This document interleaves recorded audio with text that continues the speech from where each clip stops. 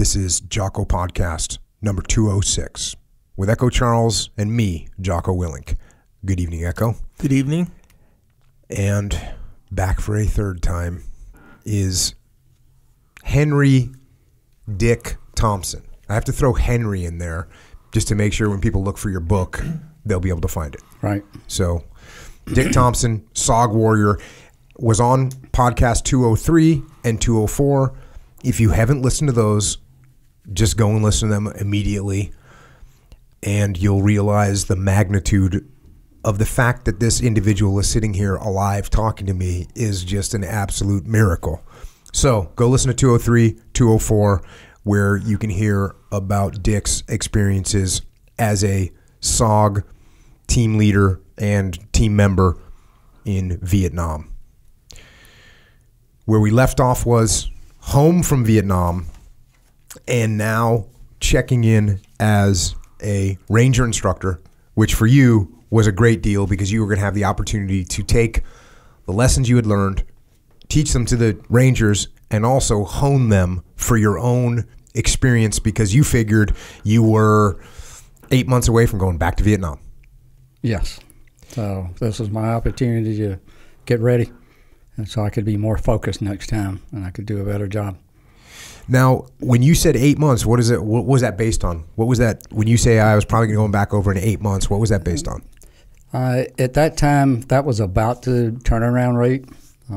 You come back from Vietnam, they give you a little time to recover, and 8 months or so, you're going to get orders to go back again.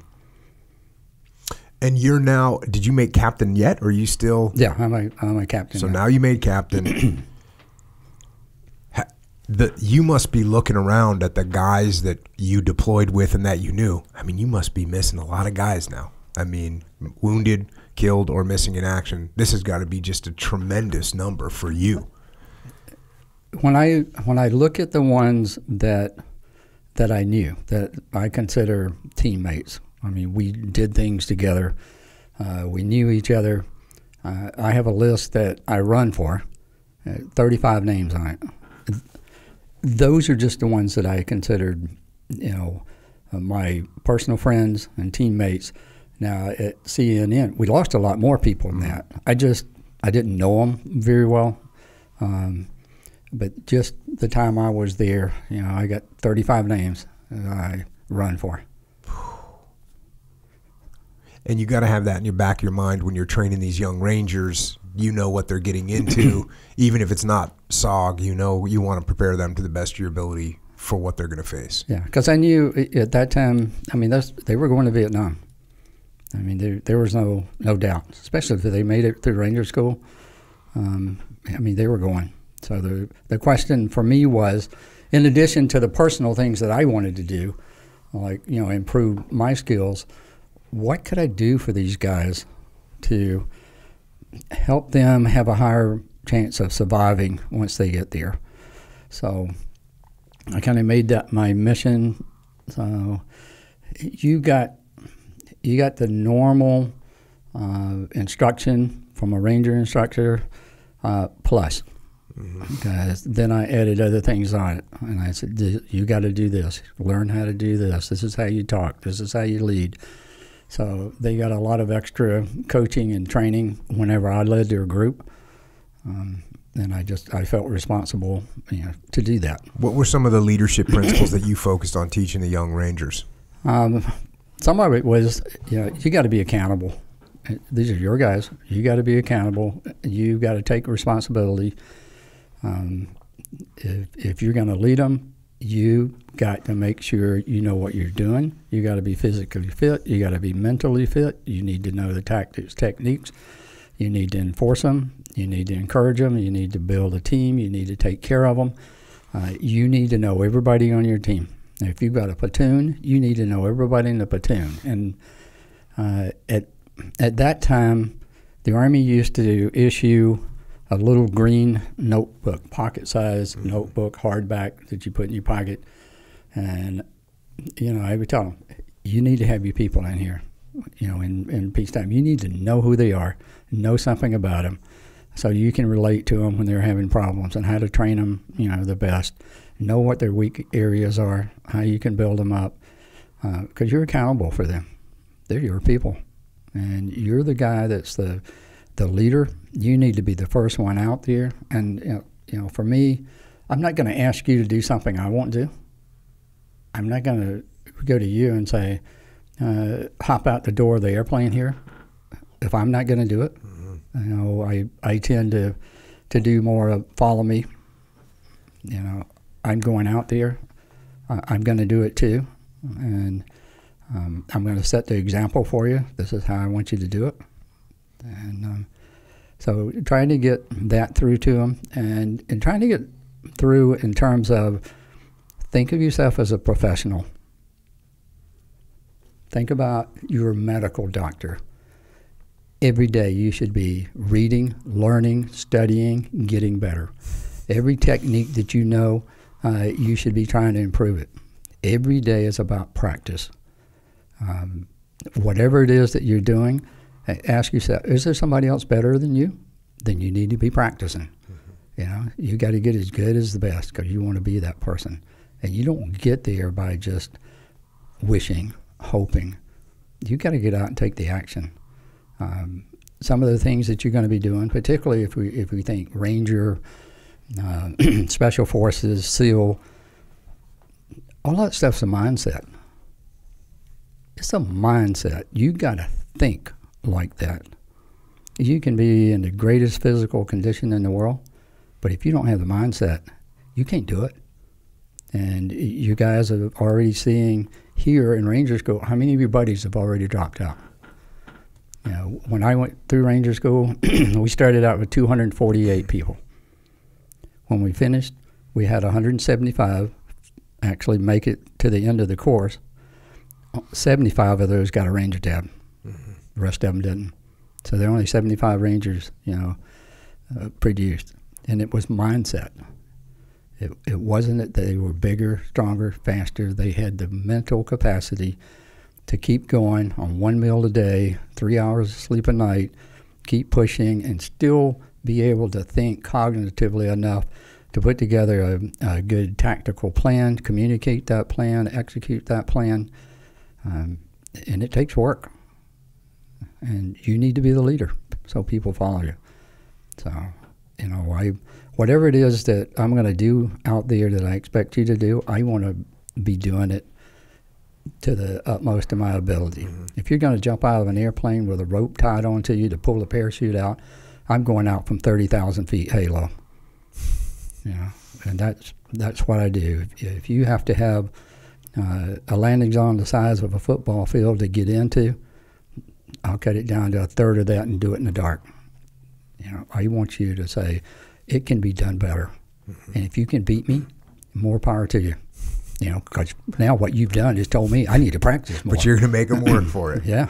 Yeah, it's the part that you said about being a professional, and when I talk to young SEALs or young Marines or soldiers or airmen, sailors, whoever, I always say, you're a professional, and then I tell them, this is your life.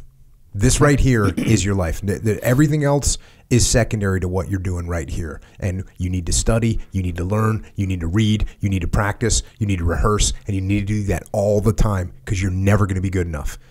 And you need to make this right here your life.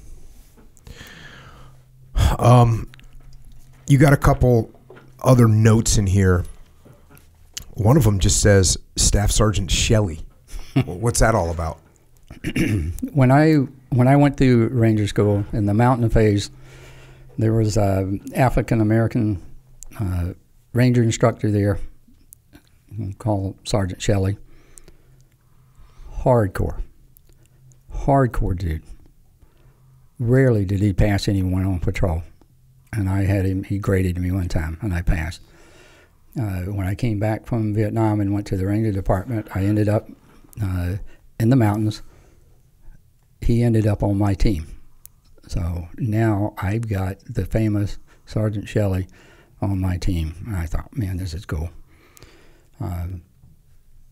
We go on a patrol where I'm grading the platoon leader, he's grading the platoon sergeant. It's 18 degrees outside. Shelley shows up. He's got his fatigue shirt on, but he's got his sleeves rolled up. I said, "Where's your Parker?" "I don't have a Parker." "Where are your gloves?" "I don't need gloves." "It's 18 degrees. He said, "Okay, I'm fine." Hard dude. And then we're out on patrol. The snow is almost knee deep. We're dragging the Rangers through it. They're tired. They're cold. And, so I call the next patrol leader, next person who's going to take over the platoon.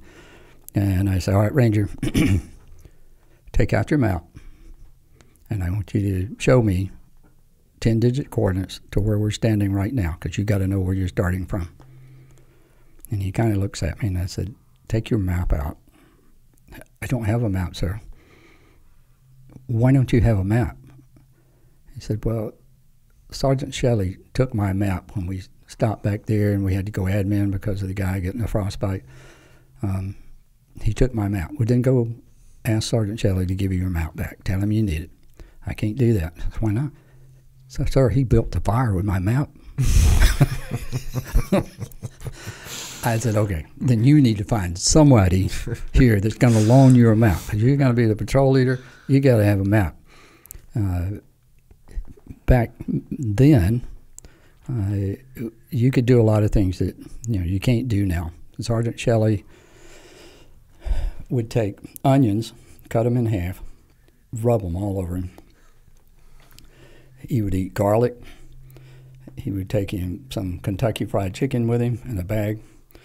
And so when it was dark, and the Ranger students, you only had to feed them once every 3 days back then. If they forgot to call in resupplies, they didn't get any food. Yeah. Or if they called in for resupplies and they didn't ask for food, they just got ammunition.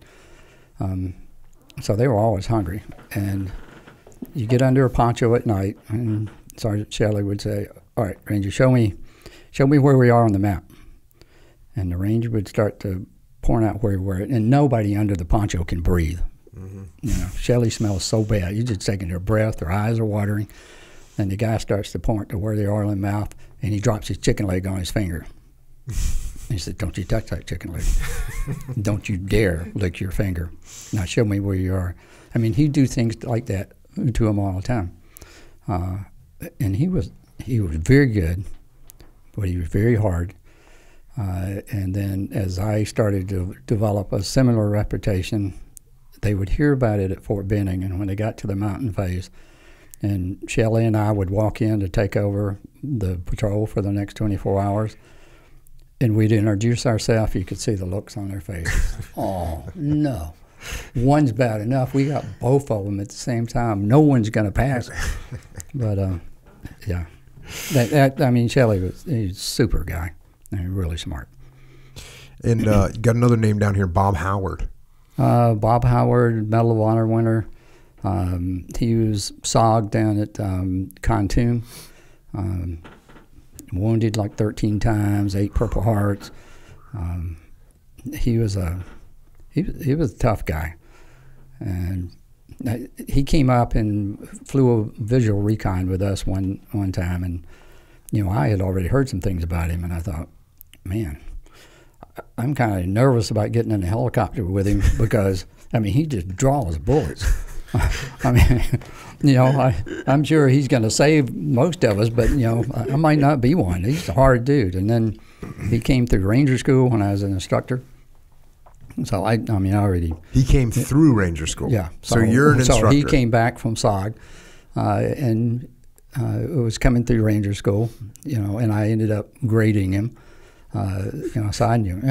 He did a great job, but he was a hard dude. And then we went to the infantry officer advanced course. He was the company commander of my class. So we were there for a year together like that. He didn't believe in foul language. You're going to clean your language up if you were in his organization. Did a lot of things. He was promoted to captain and retired as a full colonel. Ran the airborne school for a while. Did all kinds of things. Mm-hmm. But In 11 months, he was put in for the Medal of Honor 3 times. Got it once, and got DFCs for the other. A warrior. At one time, I think he was the most decorated person on active duty. And then, after him, he got cancer and passed away. And then I think Bargewell kind of took over as the most decorated for a while. Wow. So, hardcore, SOG guy. So at what point did you decide this is going to be your career? Have you already decided that, or are you still thinking, well, I'll do another tour in Vietnam? Or no, I'm in. You're in. By the time I got through with SOG, what would I do if I got out? Yeah. But I want to go do some other things. In the interim, I'll do the Ranger stuff to get ready to come back. I'll do another tour here, and then figure out where I go from SOG. And so now it's 1970, right? And are you seeing the war wind down yet, or not really? It's still going pretty strong from where I am, what I'm seeing. So I'm still expecting to get orders anytime, and that happened. But before that happened, let's see, I got a call from Dick Meadows one day, and he said, "This is me. I can't tell you anything except you're going to get orders, and you really want to do this. I need you." Click. So then I got orders to go somewhere on temporary duty. Another guy in the Ranger Department got it, and Meadows was in the Ranger Department at the time, and then he'd already been moved out on temporary duty for some reason, and then 2 more of us get orders like that. The Ranger Department commander said, "What's going on? Somebody better tell me what's going on." And he started raising so much, disturbance about not knowing what was going on that they canceled our orders, mine and the other guy, because of security. They didn't want people asking questions about something might be going on. So, several months later, that was the raid into North Vietnam, into Son Tay, to the POW camp. Got it. So, I had been picked for that, and, just didn't get to go. Unbelievable mission. Probably one of the most successful missions we've ever had, except no prisoners. Right. They had just been moved, but the training, the knowledge and stuff that came out of that, and the way those guys trained, having to build the POW camp every night in the darkness so they could practice on it, because the daytime the Russian satellites could see it, so you had to time all of that stuff. And then talking about practice, once they figured out how they were going to do the mission, they practiced the mission over 170 times. And it took a long time to do a mission, so it was most of the night. And they were just, every night they'd go practice that mission. And, training during the day with their skills. Everybody knew their job. One of the guys, when they landed in the compound, one of the guys' job was to take out a guard tower. And the helicopter was going to land, and he had a certain number of steps to run to get down behind a big tree that was there and use that as cover while he took out the guard tower. Helicopter lands, he runs over, gets down, kneels down, starts firing, taking out the guards up there, and then something says, "Hey, dude, there's no tree here. Where's your tree?" And look, it had been cut down. But he was right where he was supposed. If the tree had been there, he was in the right place. He had rehearsed it so many times. And all the stuff was like that, And you got Dick Meadows out there doing his thing. So, anyway. Then when did you get orders to go back? I'd been there about 8 months, and I got orders to go back. I had actually signed out and was starting to go on leave. I was going to get, you get 30-day leave before you have to go. And then I got orders revoking those orders because at that time, to be an instructor in the Ranger Department, you had to have combat experience. So, and they're running out of people with, particularly officers with combat experience, because they're getting out. Yeah. So they put an operational hold on myself, and I think about 3 or 4 other guys that said, "Nope, you're not going anywhere. You're going to stay right where you are. Keep doing what you're doing." So I was already set to go back, to go to SOG, had everything set up, and then they said, "No, you're going to remain in place." So how long did you end up staying as a Ranger instructor? A little over 3 years. Yeah, a long time. And now you definitely are seeing the war wind down. I'm seeing the war wind down. I'm seeing the protest. I'm seeing a lot of different things now, but still very proud to be in the military, proud to be a Ranger in Special Forces and whatever. So I'm not thinking about getting out now. And you got married sometime around this time frame? That deal was confirmed right after I got orders revoking the trip back to Vietnam. So I got married. The deal got confirmed. I like that. Yeah, because what I had said was it would probably be better. Let me do the tour, and when I come back, then we can get married, rather than something happening to me and you becoming a widow and all that kind of stuff. Let's not do that. But once my orders were revoked, then okay, now we can move forward. We'll go ahead and do it. And then your next tour was went to Korea? Yes. Well, I went to the advanced course down at Benning for a year, and then went from there to Korea. What were you do? What the infantry officer advanced course? Yeah. And that's to prepare you to be a company commander? Company commander, or really to start moving you up toward the next level. If you're going to get promoted, you got to go to the advanced course.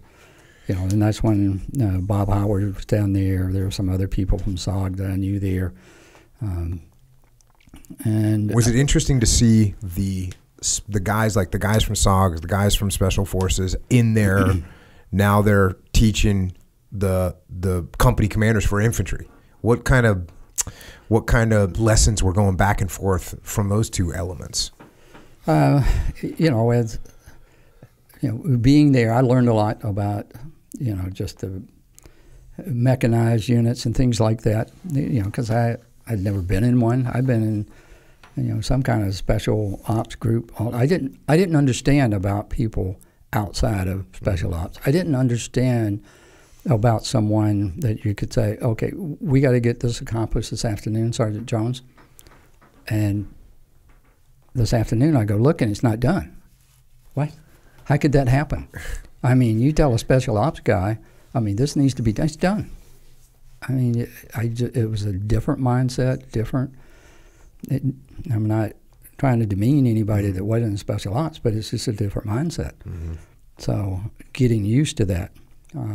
When I got to Korea, ahead of time, I had written a letter to the commanding general when I found out I was going to 2nd Infantry Division, and he was prior SF. So I had written a letter to him and said, I'm coming. I want to command a company, but I want to command a Ranger company. I think the 2nd Infantry Division could benefit from a provisional Ranger company. So what I'd like to do is take over a company and let me convert it. And, if anything happens with North Korea, I'm out there. You put us in there first. We'll go do it. And it created a lot of controversy with the staff and other people that found out that I had written the commanding general a letter. In fact, in the battalion that I was assigned to, there was a couple of weeks there before I got to take over the company. The battalion commander brought me in, right off the bat, and he said, "Let me tell you something, Thompson. You've never been in a real Army unit. You won't last a month. You will be relieved of your command within a month. You're a snake eater. You don't know how we do things, and you're not going to survive here. And I'm sorry that I'm not going to be here to see it, but I'm leaving Korea in about a week or so. but my replacement will see you. And I thought, man, that's a motivational way to greet a new guy coming in. So anyway, a company called Bunky Bravo, it became my company. And within a few days, we painted the wall of the building, black and gold. It became Bravo Rangers. And we had a game there that was called combat football. You had 40 people on the field from each team with 2 balls in play at a time. And you had to have 10. So it's 40 people per side. Yeah. So like platoon strength. And you had 10 substitutes that you could use. So before I took over, I went down, and I got a new first sergeant. He and I came in at the same time. So I said, let's go down and watch them play this combat football game, see what's going on. So we go down. Bravo Company couldn't get enough people on the field to play the game. They had to forfeit the game because nobody would go out there except, half a dozen people. And I'm thinking, what? Why are they not going out there? And I told the first sergeant, I said, Top, when we take over, things are going to change around here. This company is going to see the world differently. So once we took over, we had a combat football game a couple of days later. So took the company down to the field, and they're all standing there, and I walked out onto the field, and I faced them, and I said, okay, I'm number 1. Top, where are you? First sergeant went running out. I said, okay, Top, you're number 2. Where are my lieutenants? Lieutenants, get out here. Okay, now we got some more players. Where are the NCOs? Why are there no NCOs out here? All the NCOs, get on the field. Okay, Top, figure out how many spaces we have left in case some of the troops want to play. Whew, they were all out on the field wanting to play. I said, man, if all the officers and NCOs are going to play, it's like we were talking about before. I'm not going to put you out on a game like that where you could break your leg or something if I'm afraid to go out there. That's leadership. You get out there. Follow me. I'll show you how to do it. I might not be the best player on the field, but I'm going to give it my best. Won the division championship twice while I was there. How did two parts? When you took over Bunky Bravo, which I'm imagining is a pretty slack attitude for them, and sometimes people get the impression, oh well, when you come in like that, you got to drop the hammer on everyone. How did you balance dropping the hammer to everyone, creating a distance between you and them, and actually, and you just described one way that you did it, which is, hey, I'm going to be the first one out here. I'm going to lead from the front. Was there any other techniques as a leader that you utilized to turn that? To turn the folks that forfeited matches to the folks that win the championships 2 times? There were several things that happened. As you can imagine, with Bunky Bravo, there was a lot of drug uses, particularly marijuana. So I was walking through the company area, excuse me, about a week before I took over, and I was walking by the barracks, and the window was open, and I was listening, and they were talking about this new guy coming in as company commander, and they were talking about, we have to get rid of him, and they were talking to a Korean guy, and they were talking about what's it going to cost us to have something happen to him. So I hear that for a little bit, and then all of a sudden I just kicked the door open, and I step in, and I said, we haven't met yet. I'm Captain Thompson, and I'm curious, do you have enough money to pay this guy to take me out? Because if you don't, let me loan you some money so he can try to do that. But you won't notice, drugs are going to be out of here. Everything's going to change around here like that.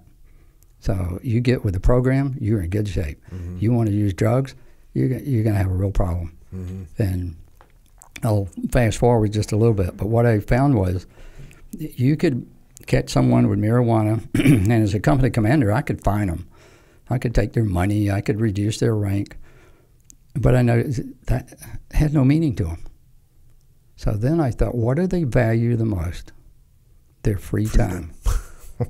So, a guy gets caught with marijuana, and he comes in, and he says, how much is it going to cost me, sir? I said, I don't want your money. And he said, why? I said, I don't want your money. But at 1700, you report here to the first sergeant. I said, look out my window. You see that big creek right next to the area here? Yes, sir. I said, you see all those rocks on the creek bank on the other side? He said, yes, sir. And I said, tomorrow they're going to be back on this side. But you can't do that. I said, yes, you can. I can give you extra duty, and that's what's going to happen every night for a while. I can give you 7 days of extra duty, and you won't be going to the village. And the word spread like wildfire. He's a crazy man, you know. He doesn't want your money. He's going to keep you here, moving rocks back and forth. So we started to get the drugs out, things like that. You know, we had the combat football. I was able to get extra helicopters, so we could, you know, they got to play with helicopters. They got to learn how to build rope bridges. We put on a demonstration for the president when he came over, different things like that. And then one of the techniques, I know this, excuse me, this won't show up, but I just want to give you an example of the power of motivation, unless I get in trouble here.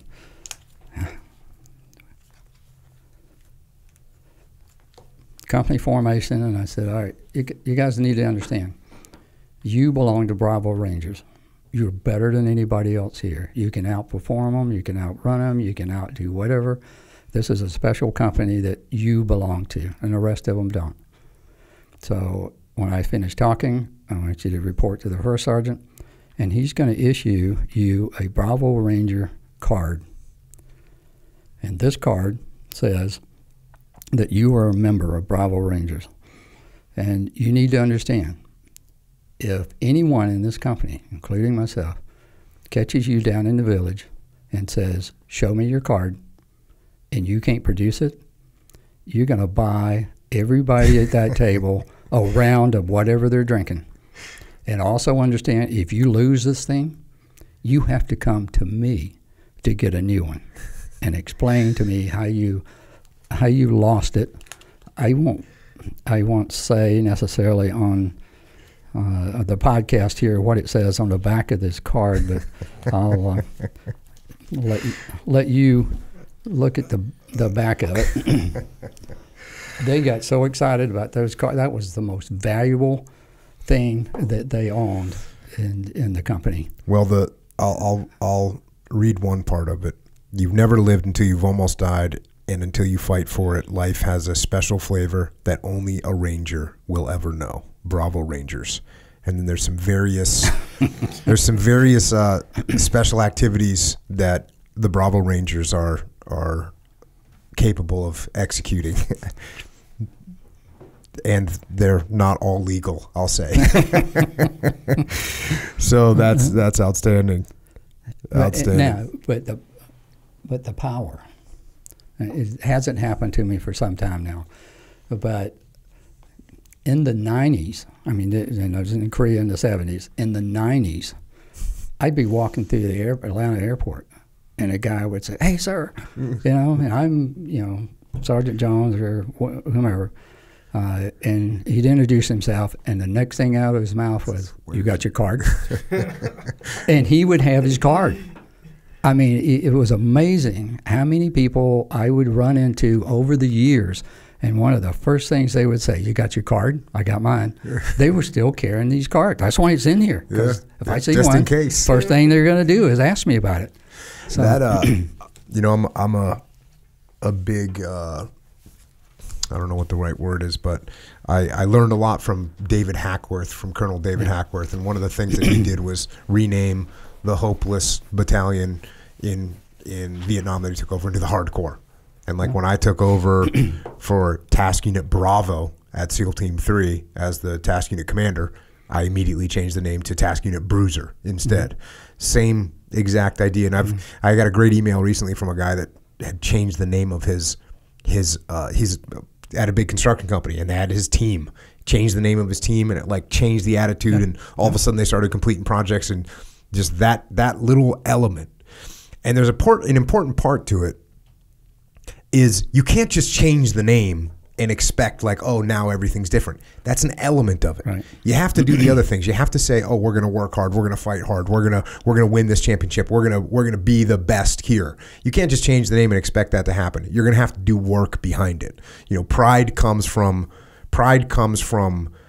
struggle and overcoming struggle. That's what pride comes from. So when people ask me, how do you develop pride in a team? Cool. You want to develop pride in a team? You make them do hard stuff, hard training, go through, you know, even with military units that have battle streamers, that's the pride that they've carried for 50 years, 100 years, since they did whatever, you know, thing in World War I or World War II or Korea or Vietnam.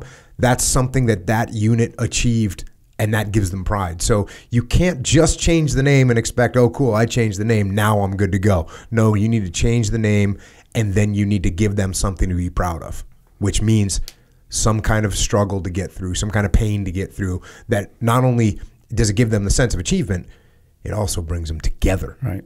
Because when you that shared suffering that you go through, whether it's boot camp or airborne school or special forces selection or a hard training mission, all those things, what they do is bring you together. And the ultimate form of that is combat, you know, which is why you can go through be a member of a guy that was in SOG, and you reach out to Tilt, you guys never met before, and all of a sudden, hey, yep, we'll meet up at some point, and you can move forward. You guys have that camaraderie because of what that unit achieved and the struggles that you went through.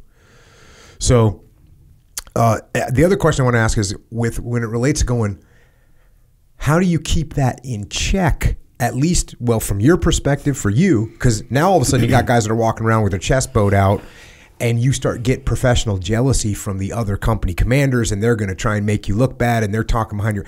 How did you contend with that kind of thing, and keeping your guys from becoming arrogant, which is a possibility? It's a real issue, a big issue, and it also happens internally. So we're out on a range practicing, and we were out there for a week, and all of a sudden the first sergeant says, "Sir, you need to come with me. We got a little issue going on out here." And there was a little bank that had a road on it, and there was a little road, 30, 40 feet below. 3rd platoon was coming down the road. 1st platoon was going the other way. 3rd platoon made some little comment to 1st platoon. And a hail of rocks came down, we had to go break up a rock fight because they were so pumped. And no, you're not better than us. You can't call us names. Geez, all right, guys. These are your own people. Yeah. These are your own people. The enemy's outside the wire. And and you can be fired up, but and other company commanders, even in other battalion commanders, were upset because the general. I mean, I'd been there maybe, a week, and all of a sudden, in command, and all of a sudden the siren goes off. And the siren is deploy to your battle positions. And you don't know if it's real or not. It's just deploy. So I run back down to my headquarters, and the first sergeant's there, and say, okay, what's up? And he said, you got to deploy to the battle positions. I think you need to go to the battalion commander's office and find out which battle plan we're implementing. Don't worry about the company. I know we have to be out the front gate in 2 hours. We'll be there. You go find out where we're going and what we're going to have to do. I'll make sure we get everybody here, and we load up everything and take it with us. So I go get it, and I come back, and we're in the head of the whole battalion. So we're going to lead the whole brigade out of Camp Hovey to wherever the battle position is. And just as we start to move, a Jeep runs over my radio operator's foot, breaks his foot. So I got to throw him in the ambulance. But we go and we get, late at night, we get up on a mountain in the area that we're supposed to defend, and we have to dig fighting positions and everything. It's just getting daylight. I got everybody dug in, and they're putting in firing stakes, aiming stakes, and all that. And I hear this whop, whop, whop, and a helicopter pops up, sets down on a ridge. This guy gets out, and all I can see are those stars And he comes over, and I'm saluting, and he says, Captain Thompson, I want to see your fighting positions. So he walks around the ridge, and we talk about him, and he's asking me questions. Why did you put this one here? Why is it oriented like this? He asked the soldiers in the fighting position some questions here and there. And, that takes about 30 minutes. And he comes back, he gets in his helicopter, and he leaves. And I said, wow, I wasn't expecting the division commander to show up all of a sudden. It wasn't 20 minutes. Wop, wop, wop, wop. Here's the helicopter back up there again. He gets off. His boss, a 3-star, steps out with him, and he comes to me and he says, I want you to take us around. I want you to show him your battle positions. So they get in the helicopter and leave, and I was a hero. I mean, he's ranting and raving to the whole division about how great, Bravo Company looked and all this stuff, and patting the battalion commander on the back and throwing my name out. And then he starts showing up at least once a week at my mess hall. The division commander walks into my little company mess hall to eat breakfast on a regular basis. And, and we talk about the things I've got the company doing and what I need them to do. And you start to share that. You get the company together. Why do you think the division commander comes down here? Does he go to other people's mess hall? No. He's coming to Bravo Company. Look around you. What do you guys do? I mean, you're ferocious at combat football. Combat football is his thing. He invented it. Mm-hmm. And you guys are animals out there, and he loves it. And we won, best tactical platoon in a contest that was had. I called Private Jones up, and I said, look, Jones won 3rd place in the division Christmas card drawing contest. 3rd place, guys. Out of about 10,000 people in the division, he got 3rd place. I mean, it doesn't matter what we do. You guys are winners. We can do it. We just keep this up. And, so there's just constantly having things to do. And like I said, we won the football championship twice.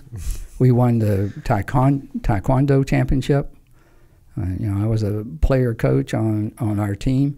We won the taekwondo championship in the division, and just all kinds of things, because they were so pumped up, and they do whatever you'd point them at.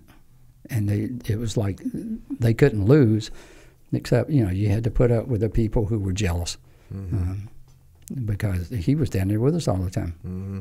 And then, they sent us to be the immediate reaction force for the nuclear sites. They had to rotate people through there. So you're on 30-minute notice to deploy to whatever nuclear site might be under attack. So I walked in, and we're looking around, and I'm looking at the battle plans, and I'm saying, this is pretty cool. I mean, maybe they'll activate us and we'll have to go do something. I said, I would feel better if I could see the live ammunition that we have for the mission. Well, you can't see it. They're in foot lockers. The magazines are locked up. They have steel bands around them. You can't really see it. I said, get a pair of bolt cutters. I want to see it. Open those boxes up. Nobody had opened one of those boxes in 10 years. The magazines were rusty. Mm-hmm. The ammunition wouldn't feed out of it. Created a major stir when I reported that we needed new ammunition because it wasn't functional. A few days later, I said, we've got a battle plan here that says we're supposed to fly into this LZ up here and support around this nuclear site. I said, get a helicopter, get some choppers, let's load up the 1st platoon. I want to make that insertion. You couldn't land. Trees had grown up since that plan was written. There was no LZ there. So I reported that, and battalion commander said, Thompson, back off. Try not to find anything. Just back up. You got me in so much trouble. I said, it's not trouble. I mean, what if we had to do something? Yeah. So anyway, that was a lot of fun. Well, those are awesome leadership lessons. And then after that, you go back to Bragg, and Emergency Deployment Readiness Exercise Evaluation for Special Forces and Rangers. So you're like an evaluator at this point? Yeah. So all of the Special Forces and Rangers, came under the 18th Airborne Corps. The division commander from Korea is now the 18th Airborne Corps commander. Okay. So did he call you out by name and bring you back there? Yeah. So he had me brought there to do special projects and things. So and one of them was, you got to be on this team. I want somebody that knows about special ops that can deploy. So I would show up at a Ranger Battalion headquarters at 2 o'clock in the morning, hand the CQ a paper classified document that says wheels up in 2 hours. And, kind of get out of the way because that place was going to come alive. And then I would go with them. I'd, be one of the evaluators. If they put in a Halo team, I would jump with the Halo team and evaluate them. We'd take them on classified missions sometimes. There's a lot of things that, we would do with them that I just ate up because, it was all special ops stuff. So I got to do that. That was a lot of fun. And the sniper team came under us. All the sniper training at Fort Bragg, that was under us. So I could go out and play with the snipers and, shoot and improve my skills. And so what are you at this point? At this point, are you a major? Excuse me. Are you still a captain? No, I'm still a captain. And then what about the next time that Dick Meadows called you up? Circa 1978. He actually showed up at my house. Okay. One better. I have several people like that if they called or they showed up at my house, my wife was not happy because she knew they were there for one reason. There was something they wanted me to do that she was not going to want me to do. So Meta shows up. I didn't know he was coming. He pulls up in my driveway. I was outside and I saw him. And so we go talk, and he said, I need you. He said, we're putting together a special group. I need you to come in and be part of my cadre to help set this thing up and also evaluate and train the people and be an operator in this group when we get it set up. And he said, I really can't tell you any more than that. You're the guy I want. And I said, does it mean right now? And he said, yeah. And I said, my wife is pregnant with our third child. Excuse me. I just sold my house here. I just bought a house in Athens, Georgia. I just got accepted into the doctoral program in University of Georgia and named off a bunch of things like that. And I said, I can't just stop this process right here. And he was not happy. And, his final comment to me was, you hung up your guns. And I said, I haven't hung up my guns. I need to delay it for about, 2 years. And I can come back and do anything you want. And he said, no, I need you right now. And that was the last time we had a face-to-face encounter. That was it. And the group he was setting up was Delta. Yeah, you said that was the last time he ever asked you to go anywhere with him. Yeah. That's crazy. Now, what had made you want to go to college? And what were you going to study? You asked me earlier on about going to OCS and only having a year and a half of college.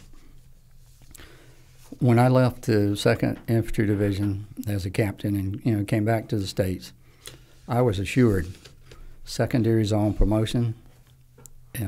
I was going to make major way before any of the other captains in my year group and stuff. It was a done deal. Promotion list came out, and I wasn't on it, which is not bad because many people, only a few people get a secondary, but I wasn't on it. So when I called Milperson and at DC and said, what happened? And he said, well, you were not considered. Why not? He said, first thing we did was we went through all the records and divided you into two piles. College degree, not a college degree. Mm-hmm. You don't have a college degree. That was that. You were not eligible. You wasn't even looked at beyond that. So that irritated me. I said, look at my performance. Nobody's outperforming me and all this stuff. So then eventually I talked to him and I said, you wasted all your luck staying alive in combat. Yeah, I guess I did. And I said, okay, then I'll go to school at night and I'll finish the degree. So I did. And then once I finished the degree, then I got a call from them saying, how would you like to go get a master's degree? I said, you wouldn't let me get an undergraduate, but now you want to send me for a master's. And I said, okay, I'm interested in that. My plan was, why do I want a master's? Let me find a school that has an ROTC program that I could get a follow-on assignment to after I finish the master's program. So what I do is I enroll in a PhD program, complete the master's along the way. I'll have a 2-year or more assignment with ROTC. I'll be able to finish out the doctorate. So the next time you want to ask about education, I'll have it. You can call me Dr. Major. That's right. So here I come. Like I said before, if you're going to do it, you do it. You practice, you do whatever you have to do, you take the lead. So. And what did you get your doctorate in? Psychology. So, I think we talked before about, I started out in chemistry. And I found myself on the battlefield leading men in combat. And I was kind of looking around and thinking, I need to learn how to motivate people. I need to understand the psychology of motivation, the psychology of people. Human nature. Yeah, if I'm going to be a leader, I need to learn about that, not chemistry. So when I went back to school with psychology so I could learn how to do that stuff with them. And in reality, I think I've gone full circle. And now I understand it's the chemicals and things in your brain that's driving all this other stuff. If you deal with those, there's a lot you can do. But, I got to do a lot of things. I helped put together the Airland Battle 2000, how we were going to do war fighting in the 21st century. I got to do all kinds of research on sleep, on stress, how are we going to fight? Because we were predicting in the 80s, we were predicting the next ground war was going to be 100 hours straight, before there was any break. So how are you going to keep people awake that long and keep them effective, perform the mission? How are you going to create high-performing leaders, high-performing battle staffs, high-performing teams? What does that mean? So I got to go all over the place and, meet really smart people and learn from them and work on projects like that, do research like that, a lot of which was, used in some in the Falklands, because I worked with the British Army staff the head general at the time there said, we're not doing that. They're just going to stay awake. I said, they can't stay awake. Not that long. Mm-hmm. So there's some things you have to do. But he discovered that in the Falklands. You have to do some things to keep them going. And then, the Gulf War, the ground phase was 100 hours. Mm-hmm. My brother, Butch, helicopter pilot or Apache pilot, he didn't get out of the aircraft. He would come in to refuel. They would feed him, while the aircraft's rearming, refueling, and send him right back out. Mm-hmm. Using some different things to, keep them awake. So, anyway. So then, was the Command and General Staff College, was that your final tour? No, that was one where my luck had run out. So when I finished, I was going back to a regular unit, and then they realized that I was the only infantry officer in the class that had a PhD. And the general out there, the commandant, said, "You're not going anywhere. You're staying here to work with me on this air-land battle stuff. I need somebody that thinks like you do and has the combat experience and everything to work on this with me. You know, so they kept me there for 4 years, counting the year I was in school. And then they called me up and said, how would you like to be the professor of military science at the University of Georgia? So you go back, and I said, when are you calling me? Where's this coming from? And I said, well, actually, the university is turning down everybody we send. Every applicant to be the professor of military science, they're finding a reason not to accept him. But they can't do that to you. You've had an ROTC assignment there. You've been the XO of the department. You got a PhD, a master's and PhD from there. You know, academically, you got everything that's, and so your name's off all this stuff. And he says, they'll have to take you. And I think, well, okay, I'll try that. So they took me, and I, just finished up there because I had started high-performing systems kind of on the side. It's just something to play with. But it started growing so fast, and you can't have an engagement with a client, and then the general decides, I need you at Fort Bragg for a meeting on Monday morning, and you can't do that. I mean, you can't turn the clients down if you want to keep them. So now I'm having a conflict, so I decided, 21 years, that's enough. I'll get out and go do the company, because I've set the company up to be able to do the kinds of things I like to do. I mean, I don't get to shoot at people, but they don't get to shoot at me either. Which is also nice. Yeah. So, but at that time, outdoor training was a big deal. Ropes courses, all that kind of rappel. Throw in the briar patch. I mean, I can do that stuff in my sleep, and I enjoy doing it. So we had executives jumping off cliffs and going down rivers and rafts and all this stuff. And that played out, toward the end of the 90s, people started saying, been there, done that, I want something different. So, we changed up a little bit. Yeah. So somewhere along the way, you wrote this book, The Stress Effect. Right. Which I read and definitely has some really good information in it. And I wanted to hit some of the information that you put in there, just to kind of give people a feel for the book. I'm not going to do as much of a detailed as I would do with like the document that we read about rest and recuperation on the last podcast. But just to give people some feel for what this book contains.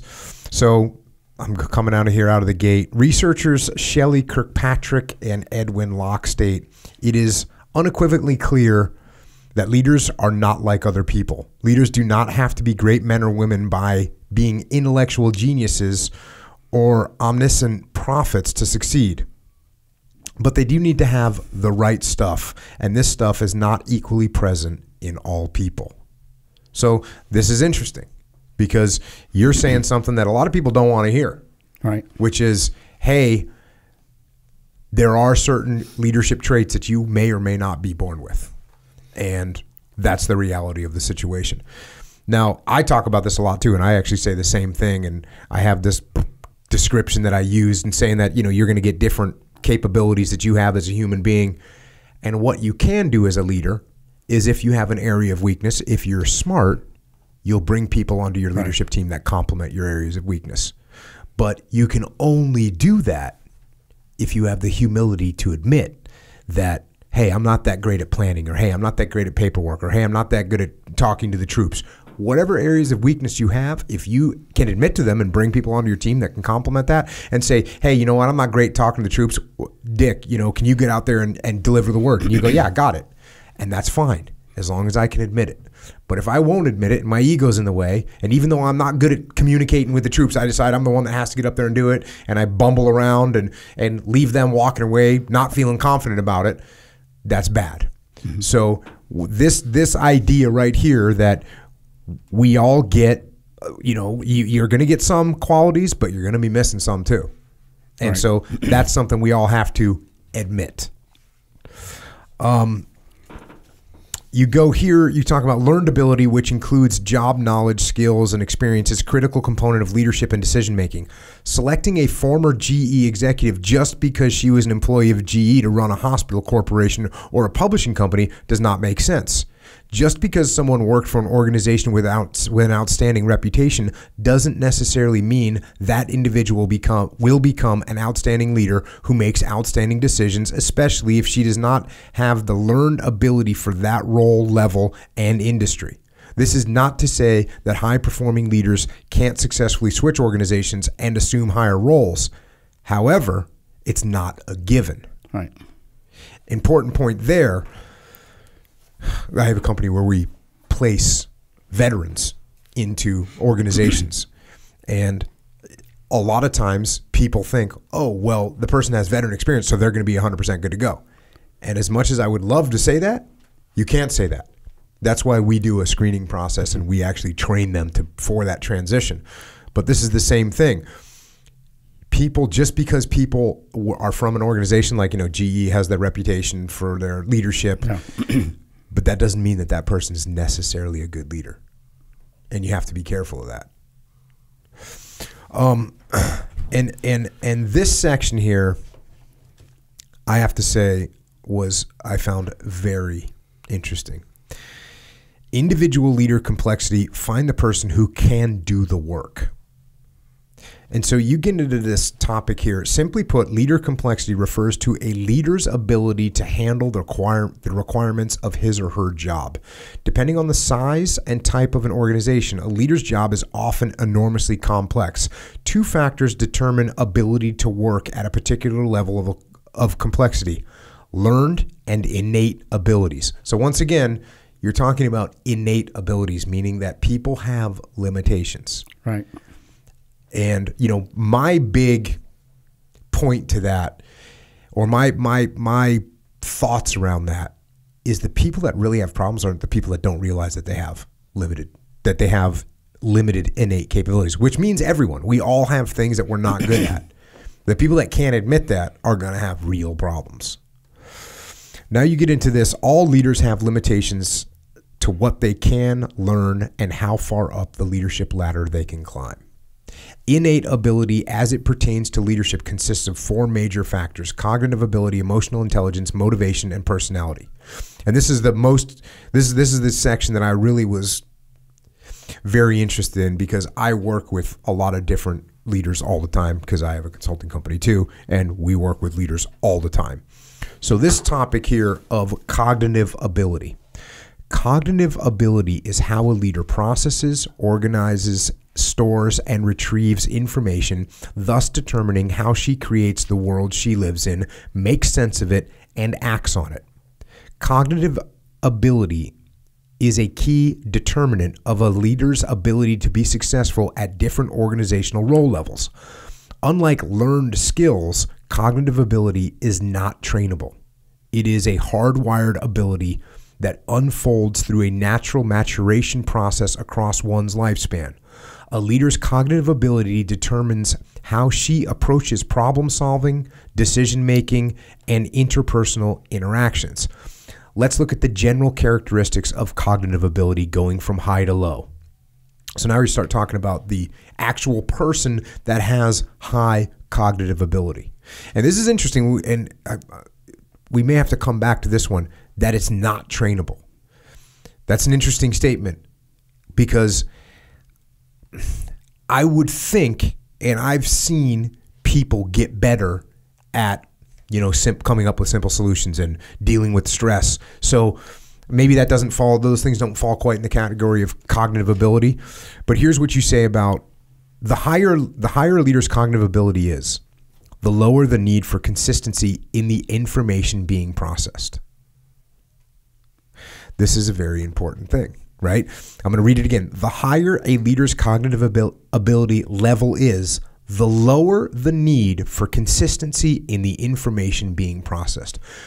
What that means to me is, and this is very, very prudent on the battlefield, is like, you're not going to get consistent information out there.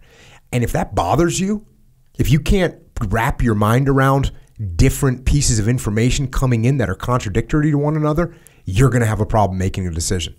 That's what you're saying right there. Yes.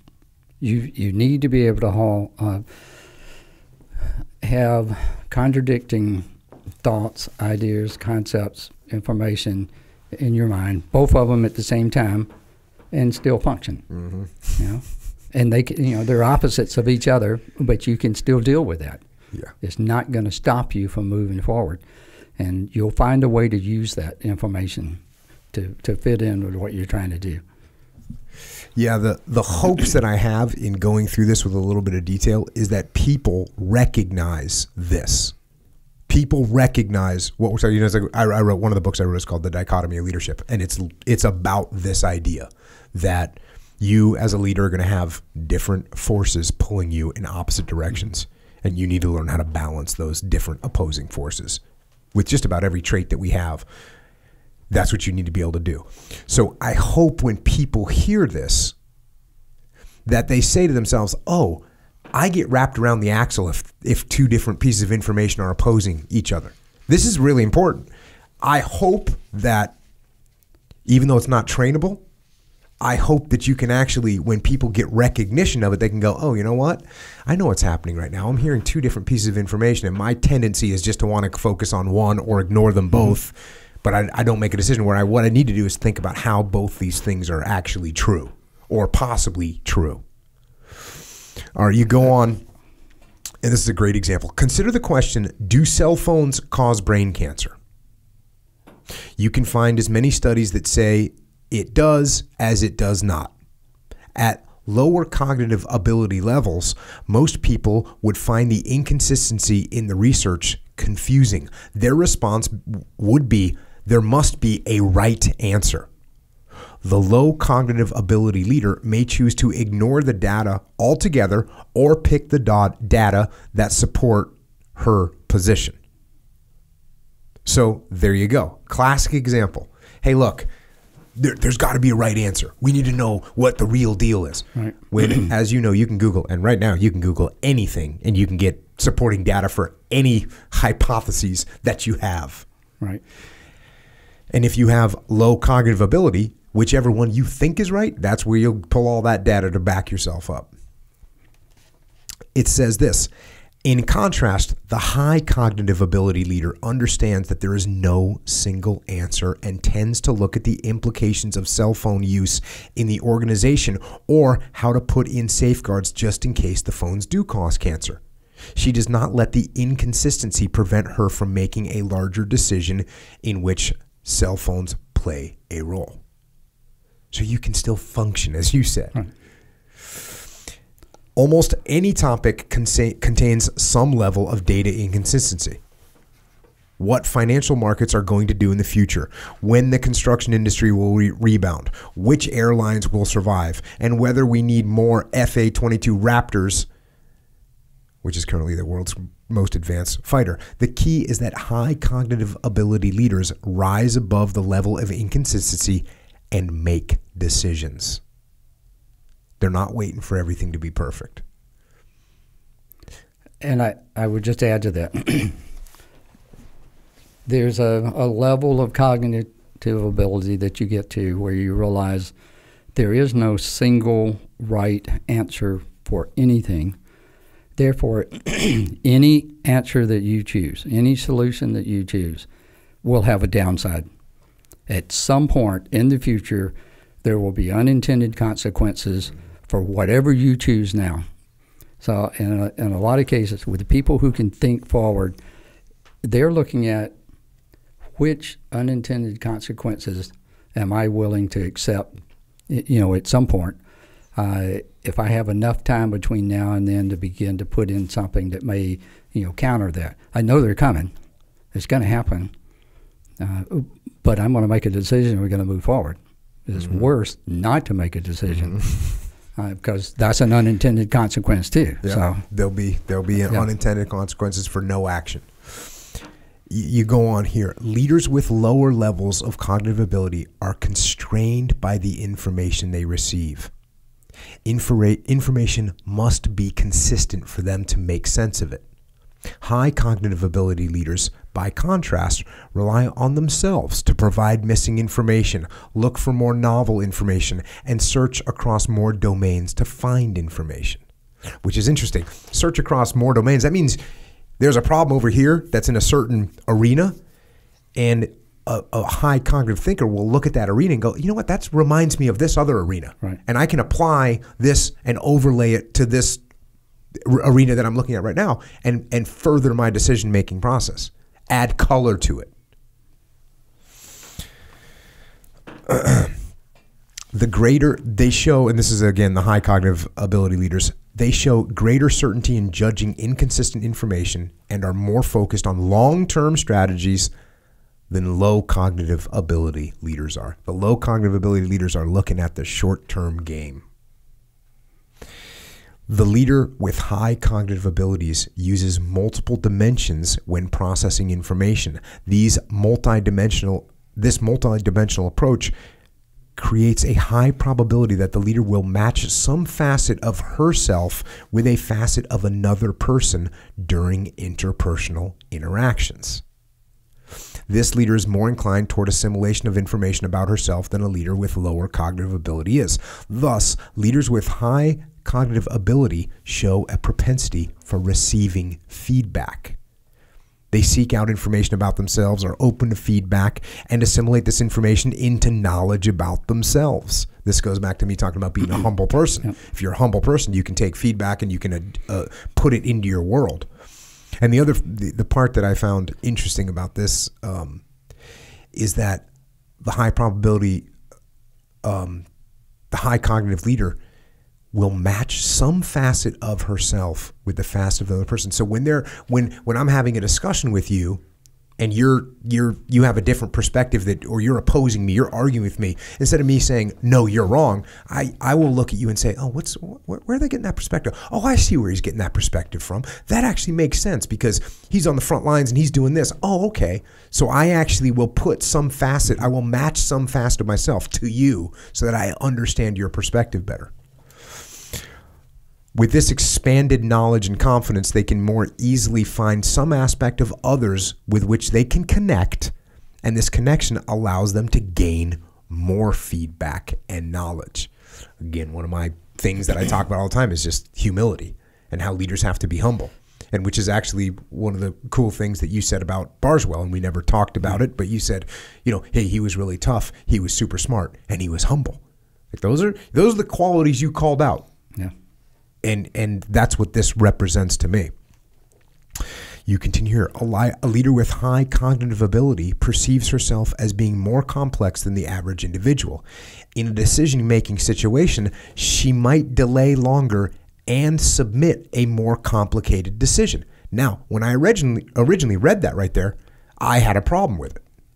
Because one of the mantras, age-old mantras of leadership, combat leadership for sure, is simplicity, right? You got to keep things simple. So I'm going to come back to that one because my immediate reaction to it was, wait a second, I don't know if I agree with that because we're talking about this person with a high cognitive ability that's coming up with a more complicated decision. But I'll get back to it here. Her interpersonal interactions tend to result in greater perceived similarities between herself and more senior people. She may perceive differences between herself and others more accurately than a leader with lower cognitive abilities does. This complex internal structure results in a greater perception of the external environmental structure, which can manifest in interpersonal conflict.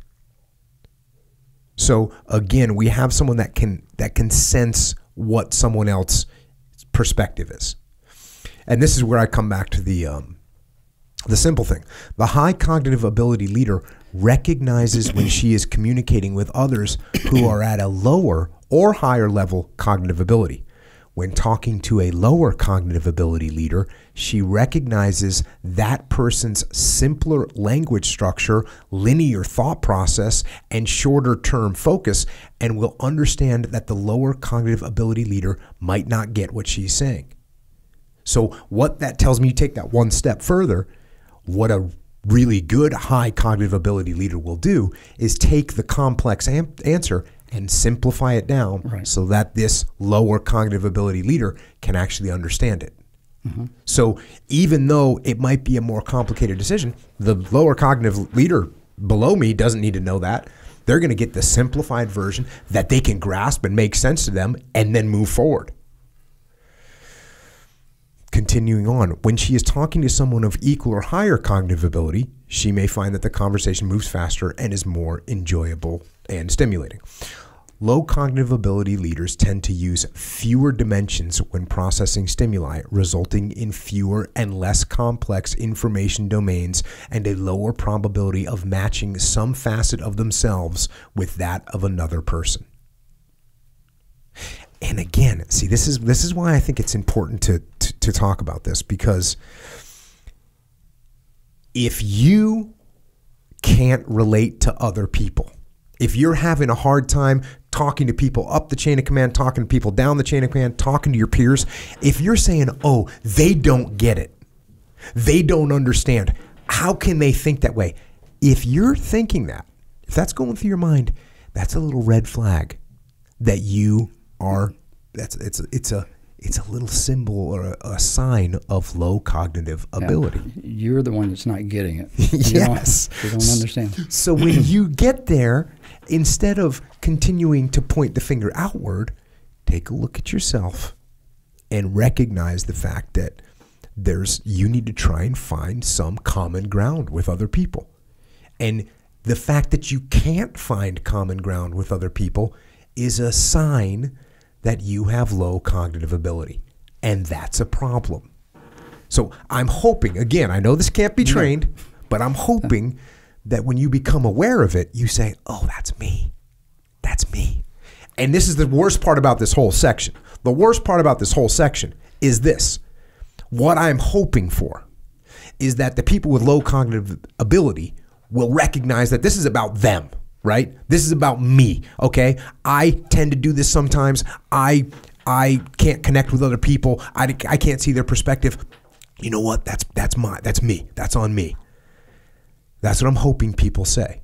Unfortunately, people with low cognitive ability have a much lower chance of actually being able to recognize this. So that's the problem. It's a catch-22. Yeah, it is.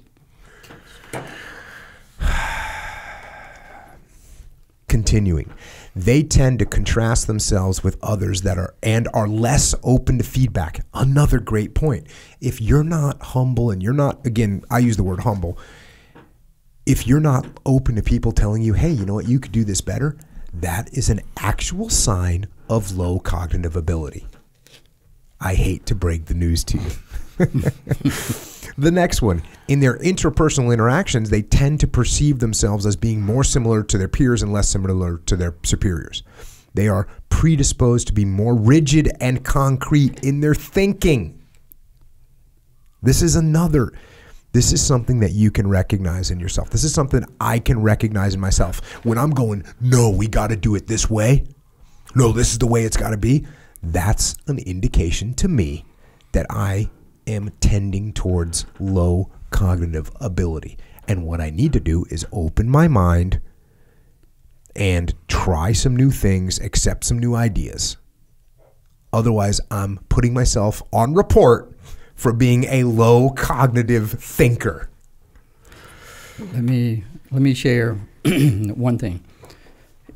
If you're a high cognitive ability person, if you become angry, the tendency is for you to start to drop in levels in terms of your response right now, the interaction right now.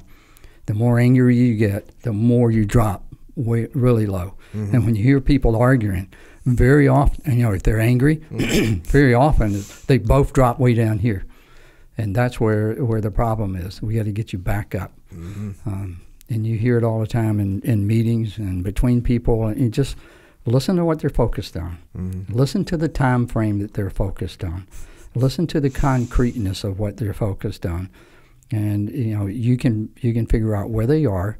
Now, how can we elevate? If you and I are having this conversation, and I'm down here, and I've dug my heels in. Oh, yeah.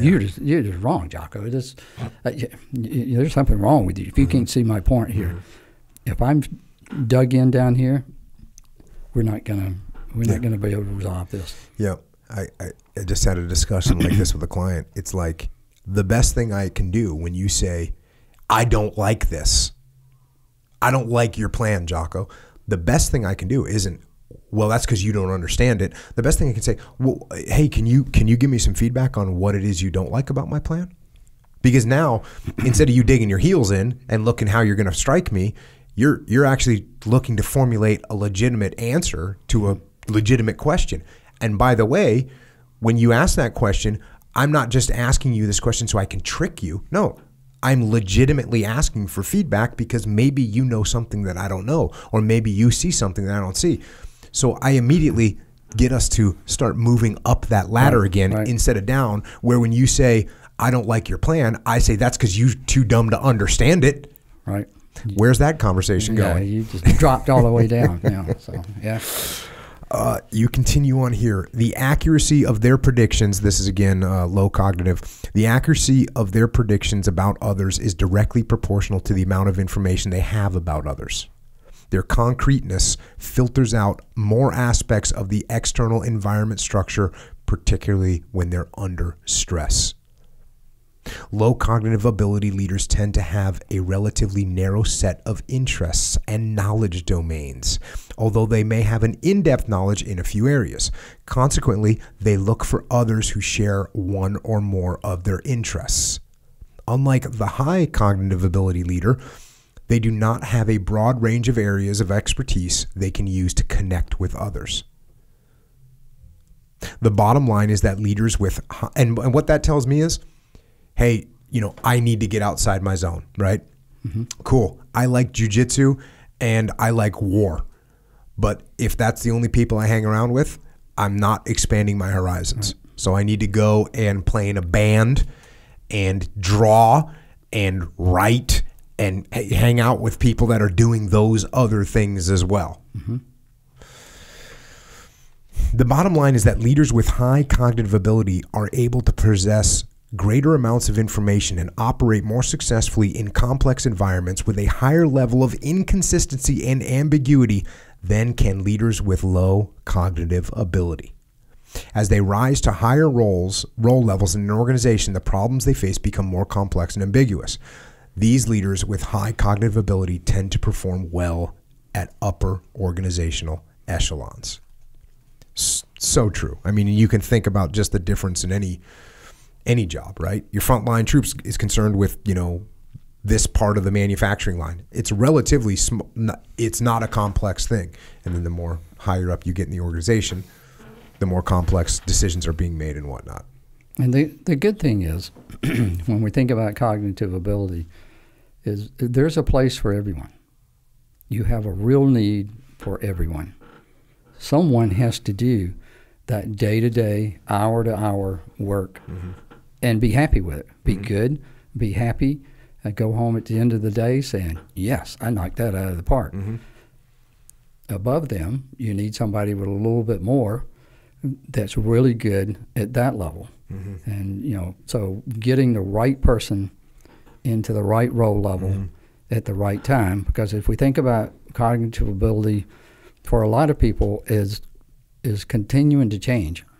So there's like a growth curve that you can see. It'll flatten out someplace. But as long as they're growing, they can take on higher and higher role levels as they cross those different thresholds. But eventually they're going to hit a point where, this is it. Yeah. They need to be happy here, because if you move them up to the next one, they're going to fail. Yeah, and what I've see with people is there's a certain spot where they go, yeah, this is where I'm at, and I'm comfortable in this area, not comfortable in a bad way of like, oh, in my comfort zone, but you start to move them outside that cognitive ability level, and all of a sudden they're stressed. Yes. Because they're trying to make decisions on inconsistent information, and it's too much. And you know what? That's like you just said, that's actually good, because now we know what the limitations are, and now you can focus on this cognitive ability level where you excel at. Because by the way, you get somebody with really good cognitive ability and you put them in a job that doesn't require as much, well, now they're going to be bored. And you use a term in this book, which I had never actually heard before. It's not burnout. It's the opposite of burnout. It's called rust out. Yeah. So that's all good. And like I said, we work with all kinds of organizations. And the other interesting point I got to make is the cognitive ability doesn't measure your intelligence. It measures a bunch of different things that, and just like some people are more articulate and some people are taller and some people are shorter, like this is one of those things where it's some components combined together. And you could have somebody that went to an Ivy League school, and I know I got to see this in the SEAL teams. People that went to Ivy League schools, they scored super high on whatever IQ test there are. Their cognitive ability is not high because they can't look at complex things. They get wrapped around minutia or whatever the case may be. So this is a really interesting thing. I would like to think, and maybe it's just because I'm a positive thinking person, I would like to think that if a person has humility and they say, you know what, when I hear that when I hear it being described that having concrete ideas probably means that my cognitive ability is a little lower, maybe I need to open my mind up a little bit. And maybe they can. I know that I saw leaders, and I still see leaders. I know for a fact I see leaders get better, become better leaders, and be able to look at complex things and start to understand that information doesn't need to be perfect. And even if I look at myself, when I first got to the SEAL teams and I was a new guy, I couldn't look at a complex problem immediately and go, oh, okay, you know what? Oh, these two pieces of information are kind of different, but I can make a sound decision that will make sense right now, and we can make some adaptations later. Got it. No, I would have been looking for, hey, is this right or is that right? I don't know which one. Okay, I got to move forward with it. So I think that idea that you can improve it is a positive thing, even though, I don't know, does that mean it's trainable? What happens is I'm growing and I cross a threshold and I don't realize it. I don't realize that I have more ability all of a sudden because it's like a stair step. Mm-hmm. It jumps up, it goes along, it jumps up, and when it makes that jump, I might not realize it initially, and so I might need a coach. I might need you to come in and work with me to help me start to use this increased ability that I have, because I don't realize how to do it. So we work with leaders a lot, helping them be able to take advantage of the abilities that they have, because a lot of times they don't know it.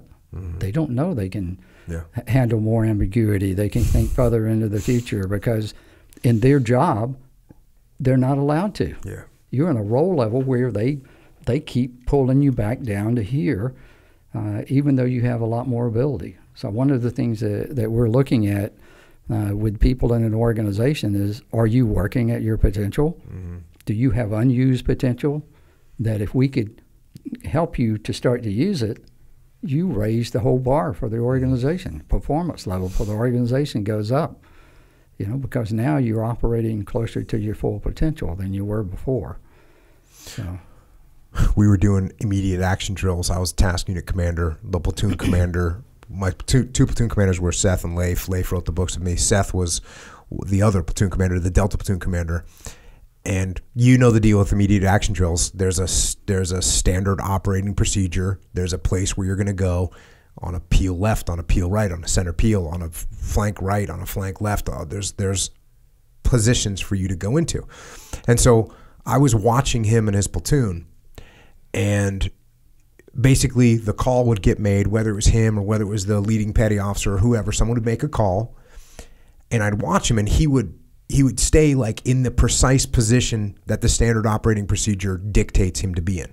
And so, which meant that if he ran down a ravine and was facing the 6-foot wall of a ravine and couldn't see anything, he was going to stand there because that's where he was supposed to be. Mm-hmm. And I said, hey man, what can you see right now? It's like, well, nothing. Well, why don't you move a little bit?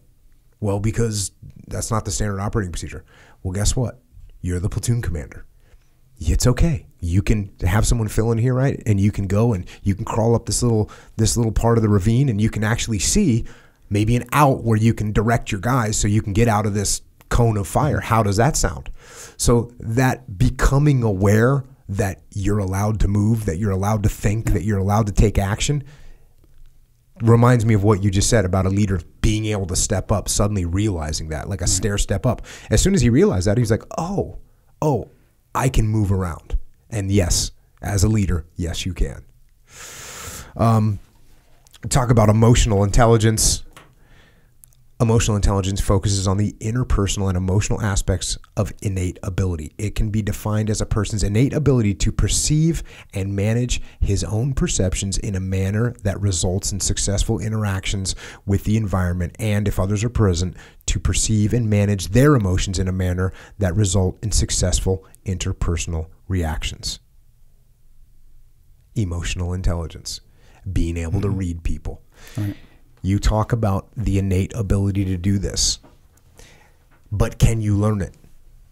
To some degree. Okay, good. I'm glad you said that, because I've talked to people and helped people. Yeah. Like, let me give you a big hint on emotional intelligence to anyone that's listening. If you want to get better at it, here's a good step to take. Be quiet and listen to what people are saying. You know, when you actually shut your mouth and listen, people will, and you truly listen to what they're saying, you can hear what their tone sounds like and pay attention to it. You can watch their facial expressions and pay attention to it. You can watch their body language and pay attention to it. When you're not listening, when you're on transmit instead of receive, you're not gonna perceive as much about their emotional state at that time, which means you're gonna react badly to it. So instead of being on transmit mode, for those of you that don't know what I'm talking about, when you're on a radio, as a radioman, when you're pressing the push to talk button, you're transmitting information. Don't be on transmit, be on receive. That's my advice. That'll improve your emotional intelligence in the next 5 minutes. Motivation. Motivation is a combination of work aspiration, the role level the leader aspires to reach. Motivators, what drives the leader to be fully engaged at work. Demotivators, what causes the leader to lose interest in work. And drive for results the leaders need to achieve. In general, motivation is highly associated with job performance and promotability. I think Jordan Peterson calls this conscientiousness. Like, are you going to do your job? Mm-hmm. Personality. A leader's personality tends to be hardwired so that most of his core preferences for interacting with people, gathering information, decision-making, and general orientation to life change little over the course of his life. You kind of get what you get. Yeah. How often do you see people's personalities change? Not much. We're asked all the time, you got to fix Jocko Charles. You got to fix him. Mm-hmm. And we tell him, we can work with him. Yeah. We can smooth off some of the edges. Yeah. But he's still going to be Jocko Charles when the dust settles. Because that's who he is. That's a sad fact that I've been dealing with for quite some time. Here's what I have seen. I have seen people change personality from some kind of event that takes place in their life, like usually a traumatic event. Something happens, bad, good, chance, luck, and they end up, it's not going to drastically change their personality, because over time the gravity of their personality will draw them back to who they are. Mm-hmm. But occasionally, the times that I've seen personalities change the most is something happens and that changes their personality. But it's hard. It's hard to truly change someone. That story about the frog and the scorpion, and the frog says, "I'll take you over," or the scorpion says, "Will you take me over?" And he says, "No, if I take you over the river, you'll sting me and I'll die." And he says, "No, why would I do that? We'd both die." And they go across, and of course the scorpion stings. He says, "Why'd you do that?" "Because I'm a scorpion. What'd you think I was going to do?" So the fundamental core of leadership is decision making. Everything a leader does or does not do is the result of decisions. Everyday leaders are called upon to make decisions, routine and non-routine. And then you say problem solving is just a series of decisions. Good point. You have these steps, the 7-step problem solving model. 1, identify the problem. 2, gather the information. 3, redefine the problem. 4, generate alternatives, courses of action. 5, evaluate alternatives. 6, select and implement the solution. 7, evaluate the results. And then back to 1 again. So that's what we're doing all the time. And you talk about the OODA loop in here, which we've talked about a bunch on this podcast. And then you talk about the loop what is it? The PAMA loop. Mm-hmm. What's that loop? That's where you're perceiving information. So this one reminded me of the OODA loop, right? They're very similar. To some degree, yeah. Okay. So you perceive information. Mm-hmm. It comes into your system. You appraise it. Make sense out of it. Which is like orient, right? So observe, orient. Yeah. So those two are pretty close, right? Yeah. Perceive and observe would be the P and the O. And then you get to A, which is, what is it in the PAMA? What does it stand for? Assess? Appraise. Appraise, and that's very similar to orient. Mm-hmm. Okay, then what's the M? Yeah, then we get into the motivational part, and then we got to get into the action, mm-hmm. and then we're back in the loop again. Yeah, and even the last one is action in the PAMA loop, and in the OODA loop, it's act.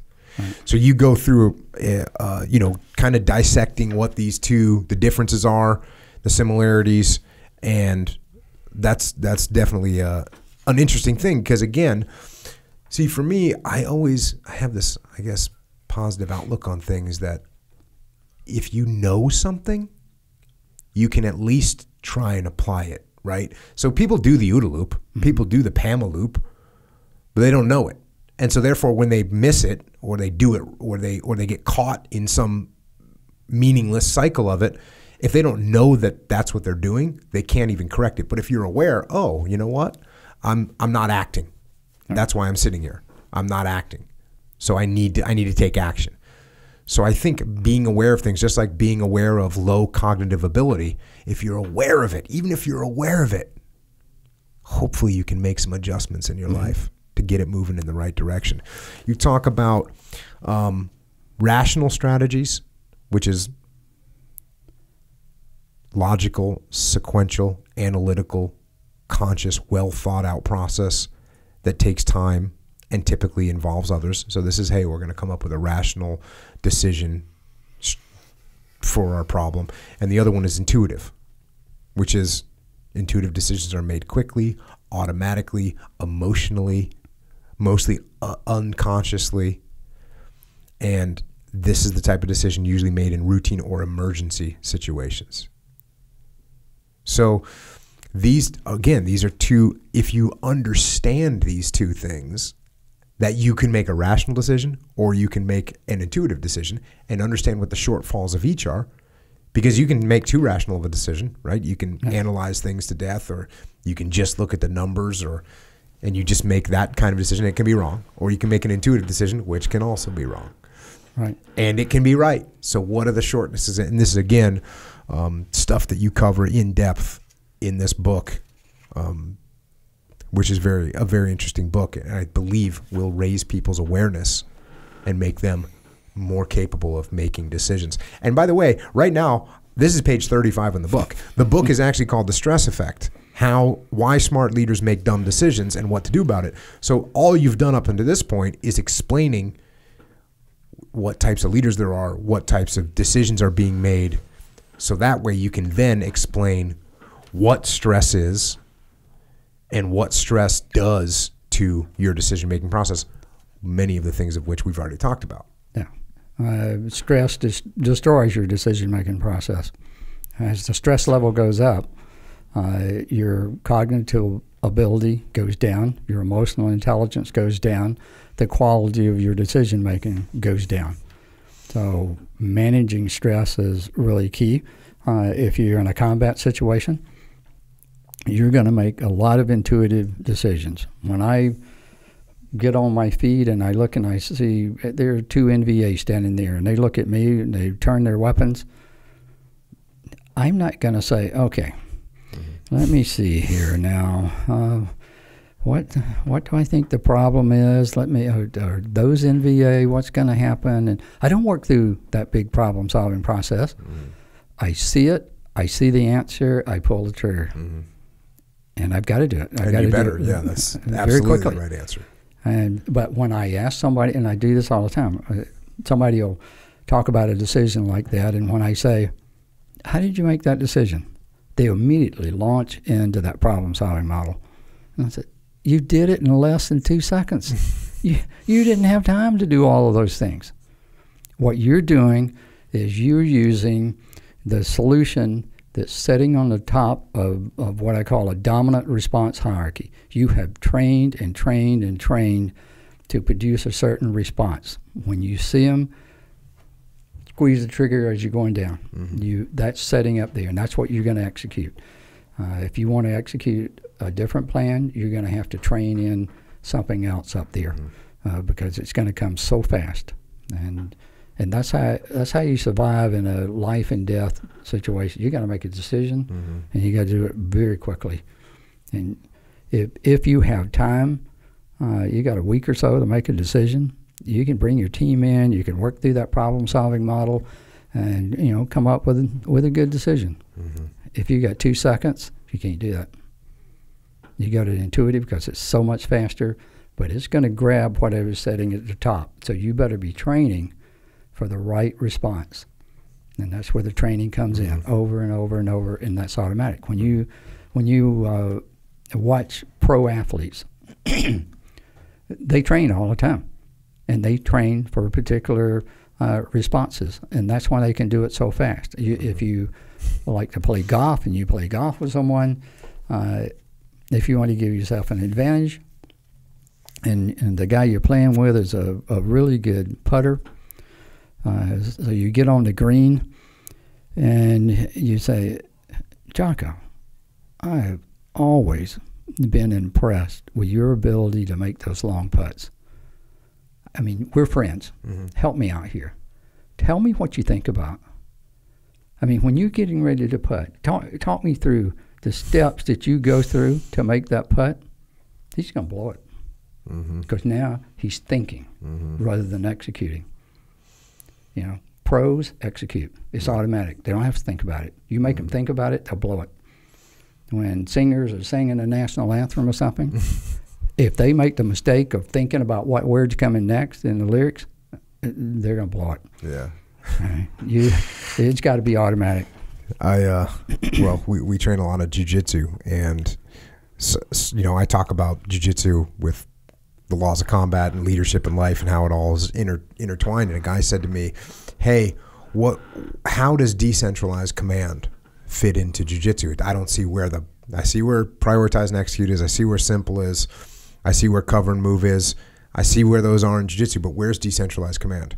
And I said, here's exactly where it is.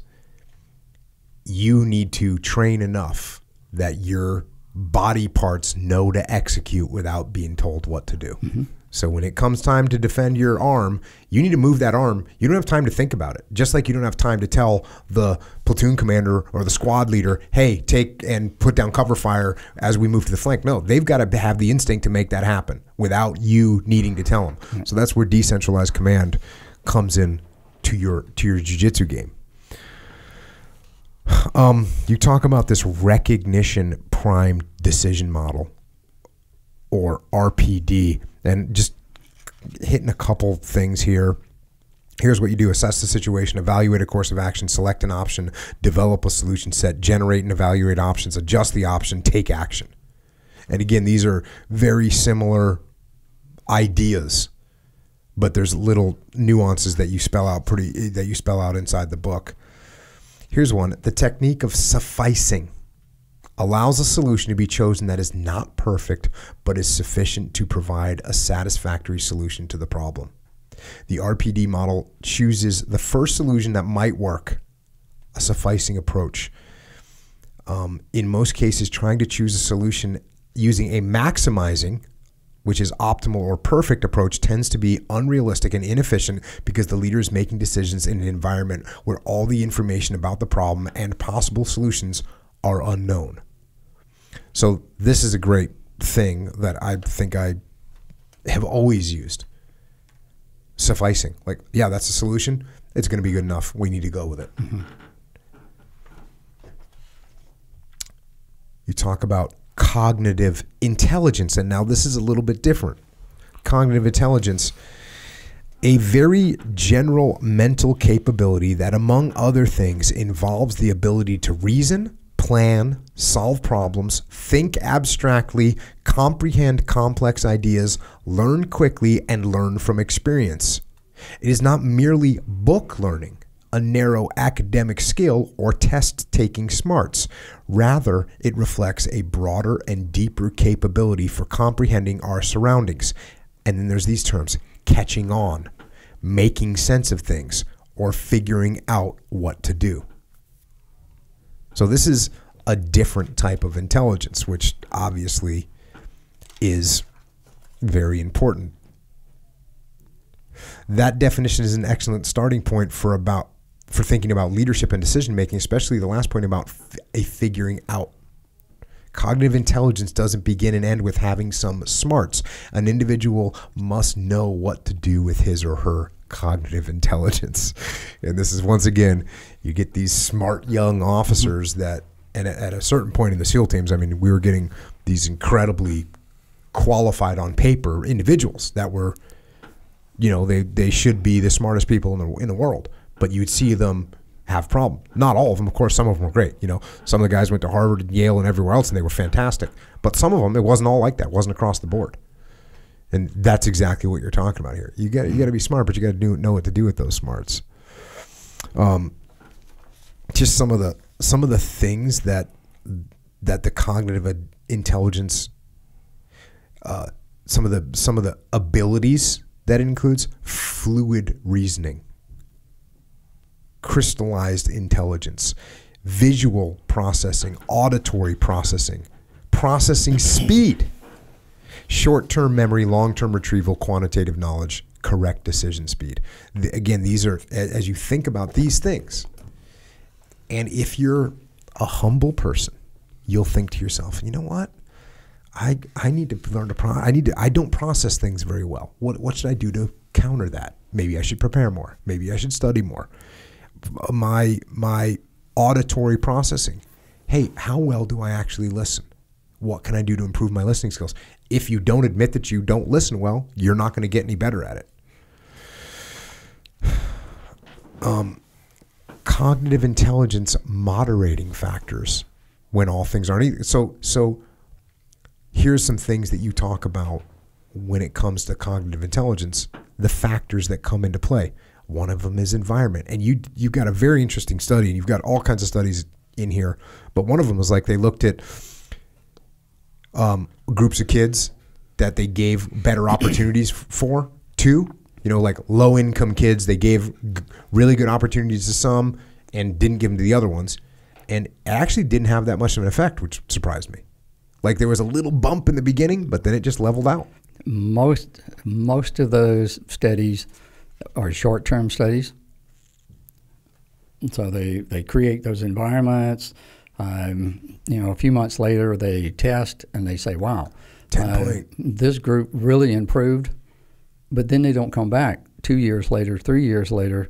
When you find those studies, everybody's back to the same. Yeah. As they get older. By the time kids are 15, most of the stuff, this enriched environment kind of work that you do with them when they're young, everybody's back to the same. I mean, they've all matured back to the same place. So you can't just look at what happens the first few months. But nobody wants to do that. They want to publish their study and want to move on. Hey, I got great results. It worked. They want to sell you the Einstein music for your kids. Yeah. Baby Einstein, or whatever it's called. Yep. Baby Einstein. Little Einstein. Little Einstein, yeah. You talk about age. Here's some things if you want to help preserve cognitive intelligence.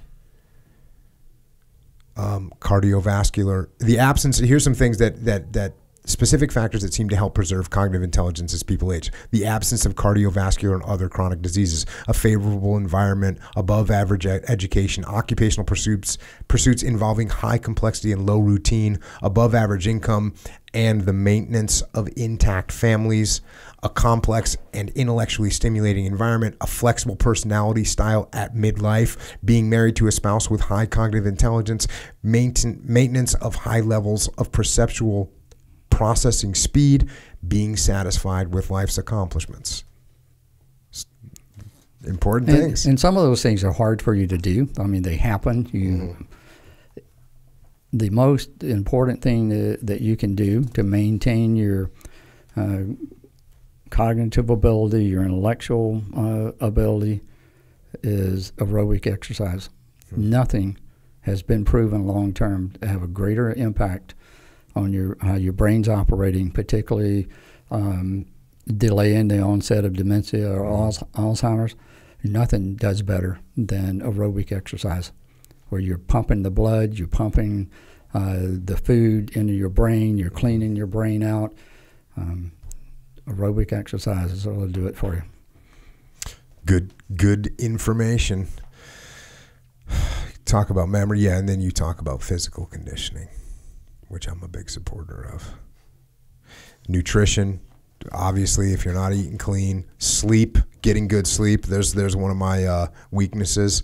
I don't sleep very much. Cognitive intelligence can be a double-edged sword. A leader with high cognitive intelligence can process information rapidly, solve complex problems quickly, and make effective decisions. He might also be perceived by his team as arrogant, condescending, and impatient.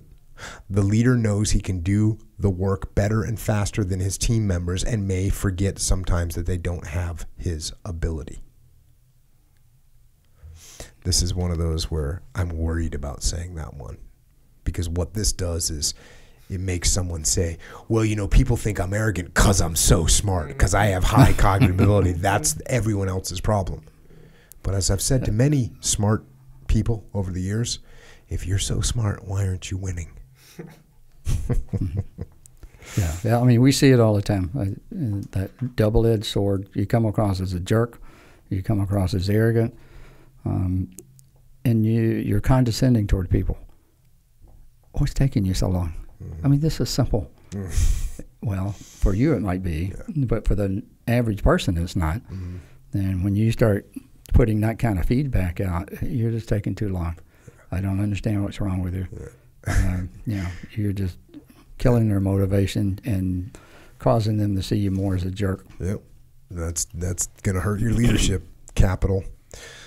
Talking a little bit about emotion here. All human decisions have some emotional component. That's the way the brain is wired, as you're about to see. The more a leader understands the emotional component of decision making, the more effective her decisions can become.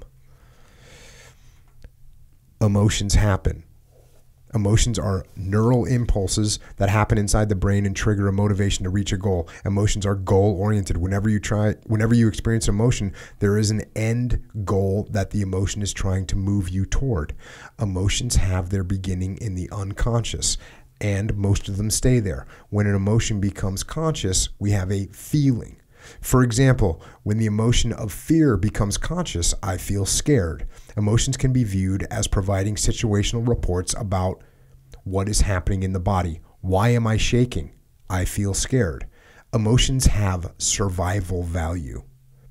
David Caruso and Peter Salovey, researchers and educators, provide the following linkages between emotions and survival. Fear, from a survival standpoint, is let's get out of here. Sadness is help me. Disgust is don't eat that. Anger is about fighting. When you get angry, your anger raises your energy level to overcome an obstacle in your path. So there you go. You got to recognize what's going on with these emotions. Emotional intelligence has always been present and identified, but not valued as intelligence. 1995, Daniel Goleman brought emotional intelligence into the world's consciousness with the publication of his best-selling book, Emotional Intelligence, Why It Can Matter More Than IQ. His books quickly spawned a proliferation of articles, books, workshops, training materials, assessments, and conferences on emotional intelligence. A cottage industry sprang up almost overnight. The term emotional intelligence is used to describe a non-cognitive type of intelligence. I define it as a person's innate ability to perceive and manage his or her own emotions in a manner that results in successful interactions with the environment, and if others are present, to also perceive and manage their emotions in a manner that results in successful interpersonal interactions. Note that this definition does not require interaction with another person. Emotional intelligence involves managing and controlling the awareness and appraising of emotions and the resulting motivation and action in a manner that produces successful outcomes, whether in the presence or absence of others. As a leader, I need to understand my emotions and how they impact me and what it causes me to do or how I can use it. I need to understand yours so that if I want you to proof a document for me, if I make you really happy and then say proof this, you'll miss most of the typos. If I make you irritated, you'll find them all. You'll rip it apart. If there's something in there, you'll find it. So understanding the impact that the emotions are having on you and your performance and which way it drives you, that's using emotional intelligence to be successful, to help you be successful. Same on the battlefield. I need to understand the emotions that you're probably going to experience and what are they going to do to you. How do you need to adapt them? How do you need to redirect them? Understanding that fear takes away your fine motor skills. And I need to train you to be able to operate without those fine motor skills, to be able to use the gross motor skills and still perform just as well. You just have to perform the task a little differently. So shoot without aiming. You learn the quick kill technique. You talk about hijackers of emotional intelligence. When the hijacking occurs, it sets up an opportunity for your evil twin, Skippy, to come forward. Skippy is the bad side of you who says and does things that are uncharacteristic of you. It was not Mike Tyson who bit off a piece of Evander Holyfield's ear during a championship fight in 1997. It was Tyson's evil twin, Skippy. So then you just go on to describe the fact that you got to keep your emotions in check. And something we all need to look out for, especially Mike Tyson. Stress interferes with decision making, and again, now I've already talked about a bunch of stuff, and now we're sort of getting into the meat of some of the book. More control equals less stress. I really like this part. Data collected over the years on stress levels within the baboon population reveal that the higher a baboon is in the hierarchy, the less stress he experiences. These results suggest that the amount of control you have over your situation influences the amount of stress you experience.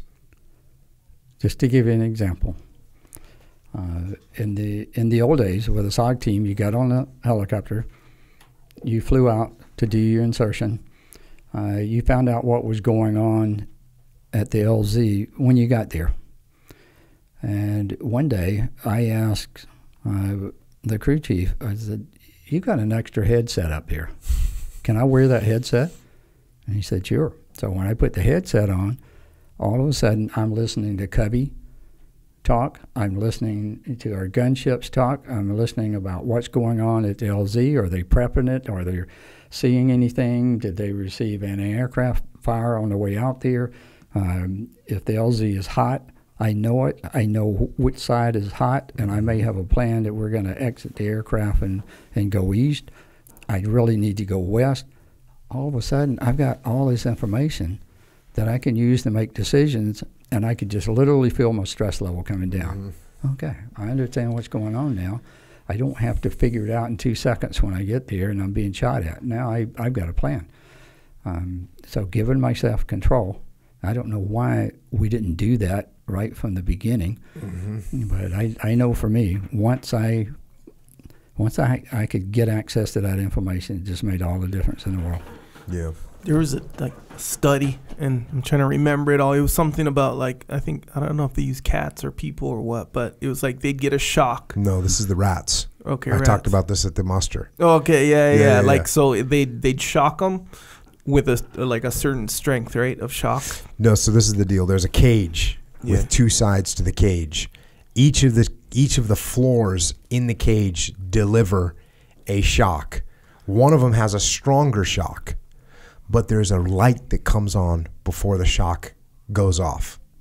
And so they're able to expect it and understand it. Yeah, they know when it's coming. The other side, less of a shock, but it's just completely random. And there's a pathway to get between the two areas, but you can't hang out there. So the rats basically have to decide which side they want to be on. The stronger shock that they are prepared for, or the random shock that's less. And the rats always pick the side that has the warning, so they know what's going on. Yeah. Even though it's worse. Yeah, even though it's worse. Yeah. I just talked about this. I was talking to some Army troops out in Hawaii, as a matter of fact, and talking about, you mentioned earlier that the thing that you can take away from troops that they care about, money more than money and rank, is freedom. Contrary to that, or I guess the other side of that is, the best thing you can reward someone with is more freedom in the form of, and one you can do it at work, because you can only give someone so much free time, but you say, give them control over the exercise, give them control over the training, give them control over what time they get done, give them control over where they go. The more control people have, the more satisfied they are, the better they're going to perform. And so that way you can use that, you can take control away from them, and that's the worst punishment you can give them. The best reward you can give somebody is give them freedom, give them control over their fate. I think that's the most powerful driver. I think that even drives people generally more than money. So I talk about that with companies that we can't afford to pay anyone. It's the same. We can't afford to pay our employees more than X, or we'll go bankrupt. Or in the military, I can't go and I can't pay my corporals more. It doesn't work that way. What do? How do you reward them? You give them freedom. You give them control over their destiny. That will drive people, and it's the best thing you can use. But that stress element, it's almost even in jiu-jitsu, you have that if you compete in jiu-jitsu. If you don't know when you're gonna go on, because it's I'm supposed to go on right now, but then they're not calling your name, and you get all stressed.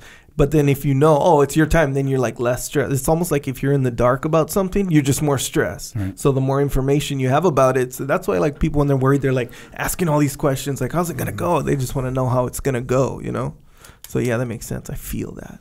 Check out this dichotomy. A lot of people think dichotomy is my favorite word, but it is. Check out this dichotomy. As the number of choices increases, the autonomy, control, and liberation this variety brings us is powerful and positive.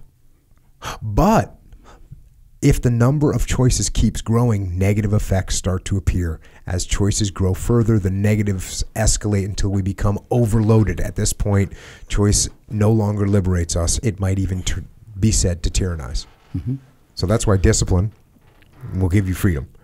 And that's why giving someone, if you have too many options, it can turn out to be a bad thing.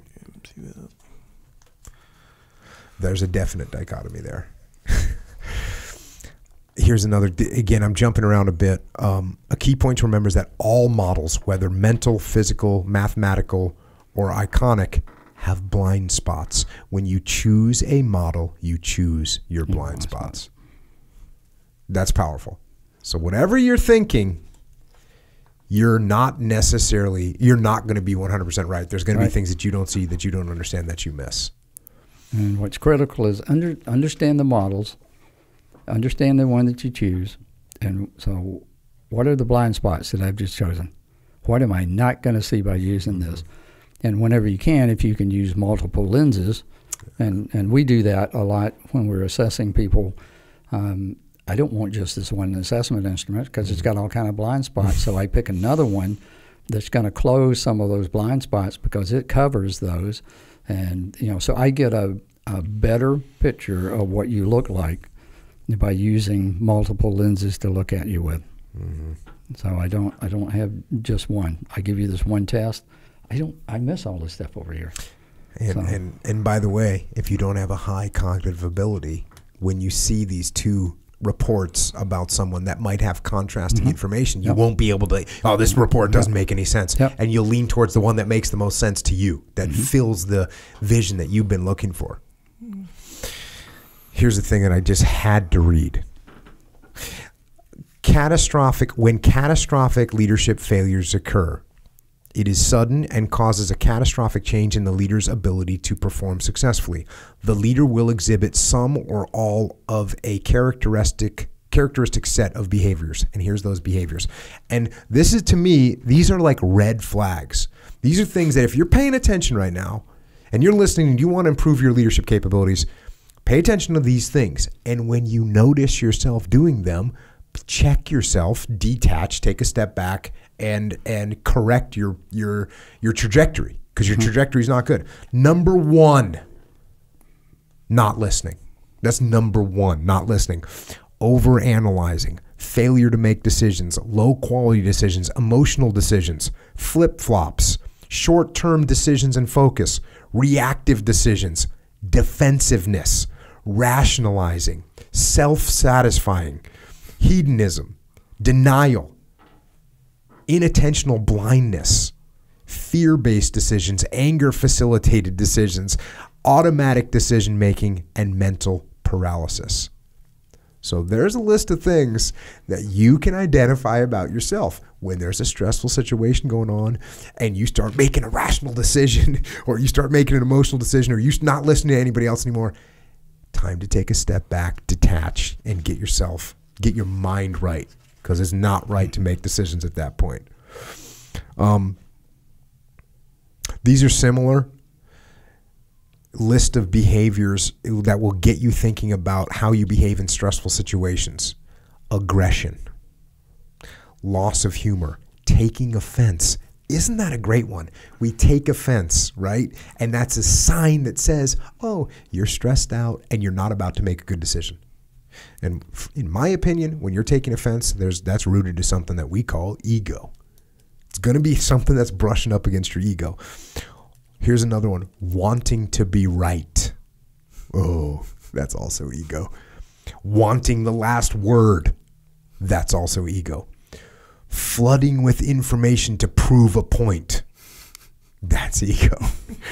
Holding a grudge. That's ego. I know that. That's ego. Jealousy. That's ego. Playing poor me. Sarcasm. Blaming. Being too nice. That's an interesting one. Being too nice. You're just going to, okay, yeah, I'll do it. It's like, oh, you just broke. So there's a dichotomy, right? One of them is we're getting aggressive. The other one is I'm just cowering down. There's a little dichotomy there. If you're doing well, you'll be balanced. Here's Echo's favorite. It's my personality. It's just the way I am. Don't lecture me. These are all just classic things that you do that should be signs that you're not doing well. Chronic stress is a constant drain on a leader's overall capacity. Accidentally leaving the car light on begins to drain the car battery. Here you do a great job of, talking about the comfort zone, and we don't want to be in the comfort zone all the time. We want to be pushing out of it a little bit. That forces us to step up our game. But if we spend too much time up there out of the comfort zone, we'll get burned out because we're having to be undergoing all this stress all the time. The other one I already talked about is rust out, and that's when you're doing something that's too easy. It's not challenging. You're so deep in your comfort zone, it's so easy for you that you don't care about it anymore. Mm-hmm. The further the leader moves into the burnout zone, the faster he will burn out. His performance, job satisfaction, interpersonal relationships, motivation, and health will begin to deteriorate. Dropping below the comfort zone takes the leader into the rust out zone. There, the leader will experience boredom, loss of motivation, and lowered sense of purpose. So those are important things to look for with your troops. You see someone that's bored, not motivated, cool, put them in a leadership position, let them step up. Stress is not just a nuisance designed to frustrate humans and shorten their lives. And this is, again, I'm jumping through this book. Quite the opposite. The purpose of stress is to help people increase their odds of survival by providing quicker response time, more alertness, and the ability to focus more narrowly on the environment. The trick is to keep stress as an ally, not an enemy. So stress is not bad. It's not necessarily bad all the time. Right. It will make you better with some, as long as you get breaks from it. Yeah, and you can adapt to stress. So it's like, if you lift weights and you're going to do curls, and you get so Echo approves of this. Yeah, this example. So you can get so you're using 35 pounds and you're doing 10 reps, and if you just keep doing 10 reps for 35 pounds every day, you don't get better. Mm-hmm. What you have to do is stress yourself. So you have to, increase the weight. You can increase the reps, adapt to it, then you increase again. And what your body's doing is adapting to that stress, a little at a time. Mm-hmm. So you keep it within a range that it can adapt to, and you'll keep getting stronger and stronger. Same with running. You don't go out and run 26 miles the first day. You kind of build up to it. So you're stressing the body as you run longer distances, or if you run hills, or you're running sprints. You do a series of things that stress you to help you get so you can go farther and you can go faster. Mm-hmm. And eventually you can do the 26 miles. But if you run 3 miles every day at the same pace, you're going to max out right there. And the 26, it'll just eat your lunch when you try it. This is when I was talking about me being, having a positive attitude earlier, being an optimist, and I was thinking about this quote because I knew I was going to get to it. When Collins asked Stockdale, this is Admiral Stockdale, who's a POW. When Collins asked Stockdale which POWs didn't make it out, Stockdale responded, "That's easy. The optimists." The optimists were the prisoners who believed and would say that the North Vietnamese were going to release the POWs by Christmas. When it didn't happen by Christmas, they would say it would happen by Easter, then Thanksgiving. Eventually, the optimists would die of a broken heart.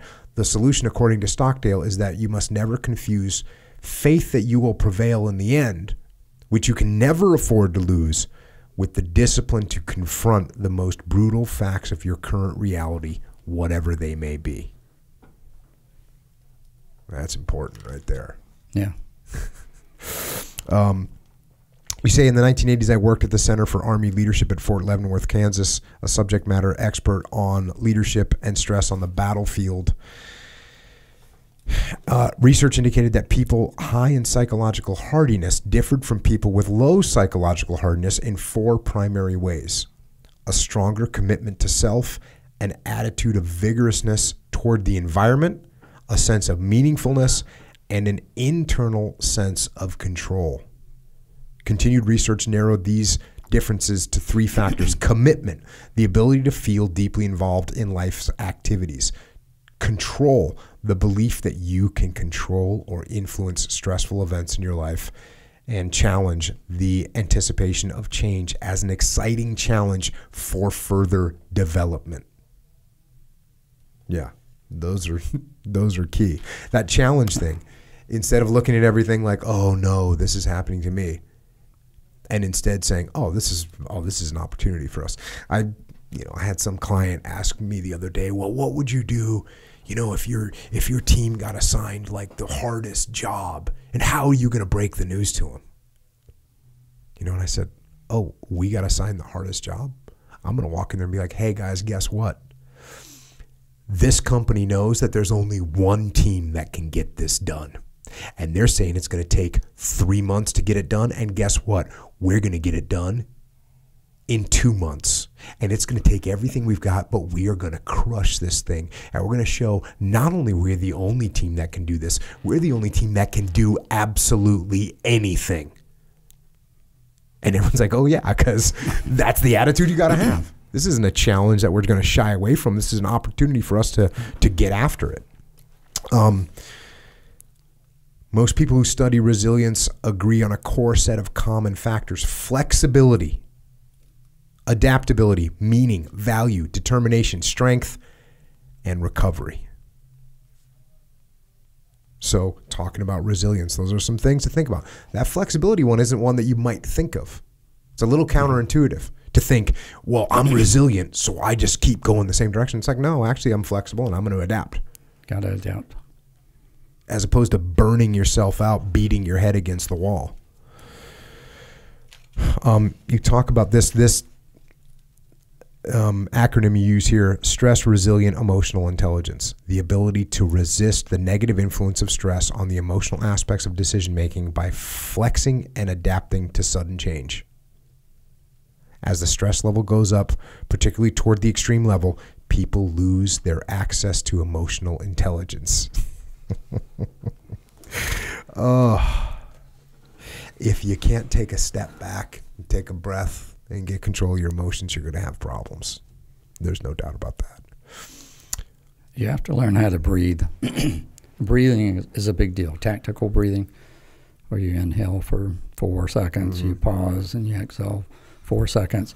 Very quickly, that will help calm you down, slows your heart rate back down. We used it with sniper training. You know, when you're reaching out those distances like they do today, you know, with a 50 caliber, you know, I mean, you can reach out and touch somebody 2 miles away. But the pressure of the pulse in your finger is enough to change the trajectory to cause you to miss it. So slowing your heart rate down, causing it to be a little weaker, being very controlled, and squeezing it off. And, you know, the Canadian guy, I don't remember his name right now, I think he has the record of a kill at like 2.2 miles.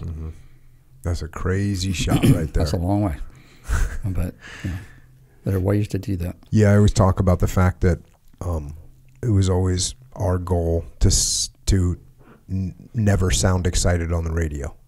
And in order to do that, you're going to have to get control of your breath. When you get control of your breath and you get control of your voice, that just calms you down. Instead of, hey, we need help over here. Just, hey, we're going to need 2 more guys down this hallway, please.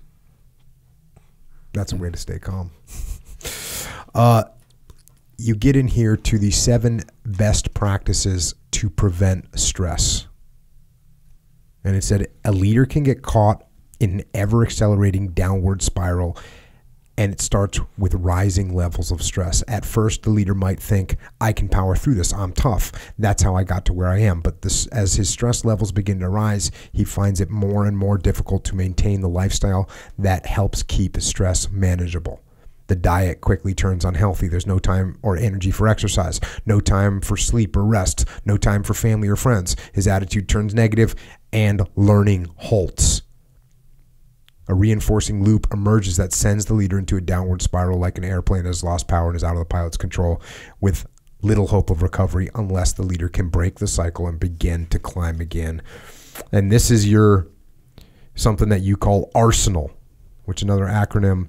The 7 best practices: awareness, rest, support, exercise, nutrition, attitude, and learning.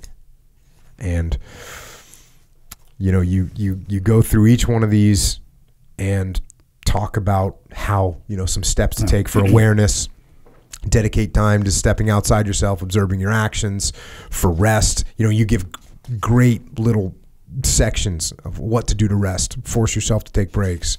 Include personal time each day. Like you go through support. What does support mean? Support is psychological, emotional, and physical people that help you in those categories. So significant other, family, friends, colleagues, coaches, mentors, etc. And what can you do? Identify these people. And you do that for each one of these. For exercise, you talk about how do you start an exercise program, and I think you use a couple. You give one thing is 60 days, go 60 days. Do not miss an exercise session during the first 60 days, not even one. While some say new habits are created in 21 days, I find that for most people, 60 days tends to firmly transform any new behavior into a habit. So, And you obviously are a little bit of an exercise fanatic because you still run an Ironman? Yes. Hell yeah. How'd you get into that? Well, I've always been physical.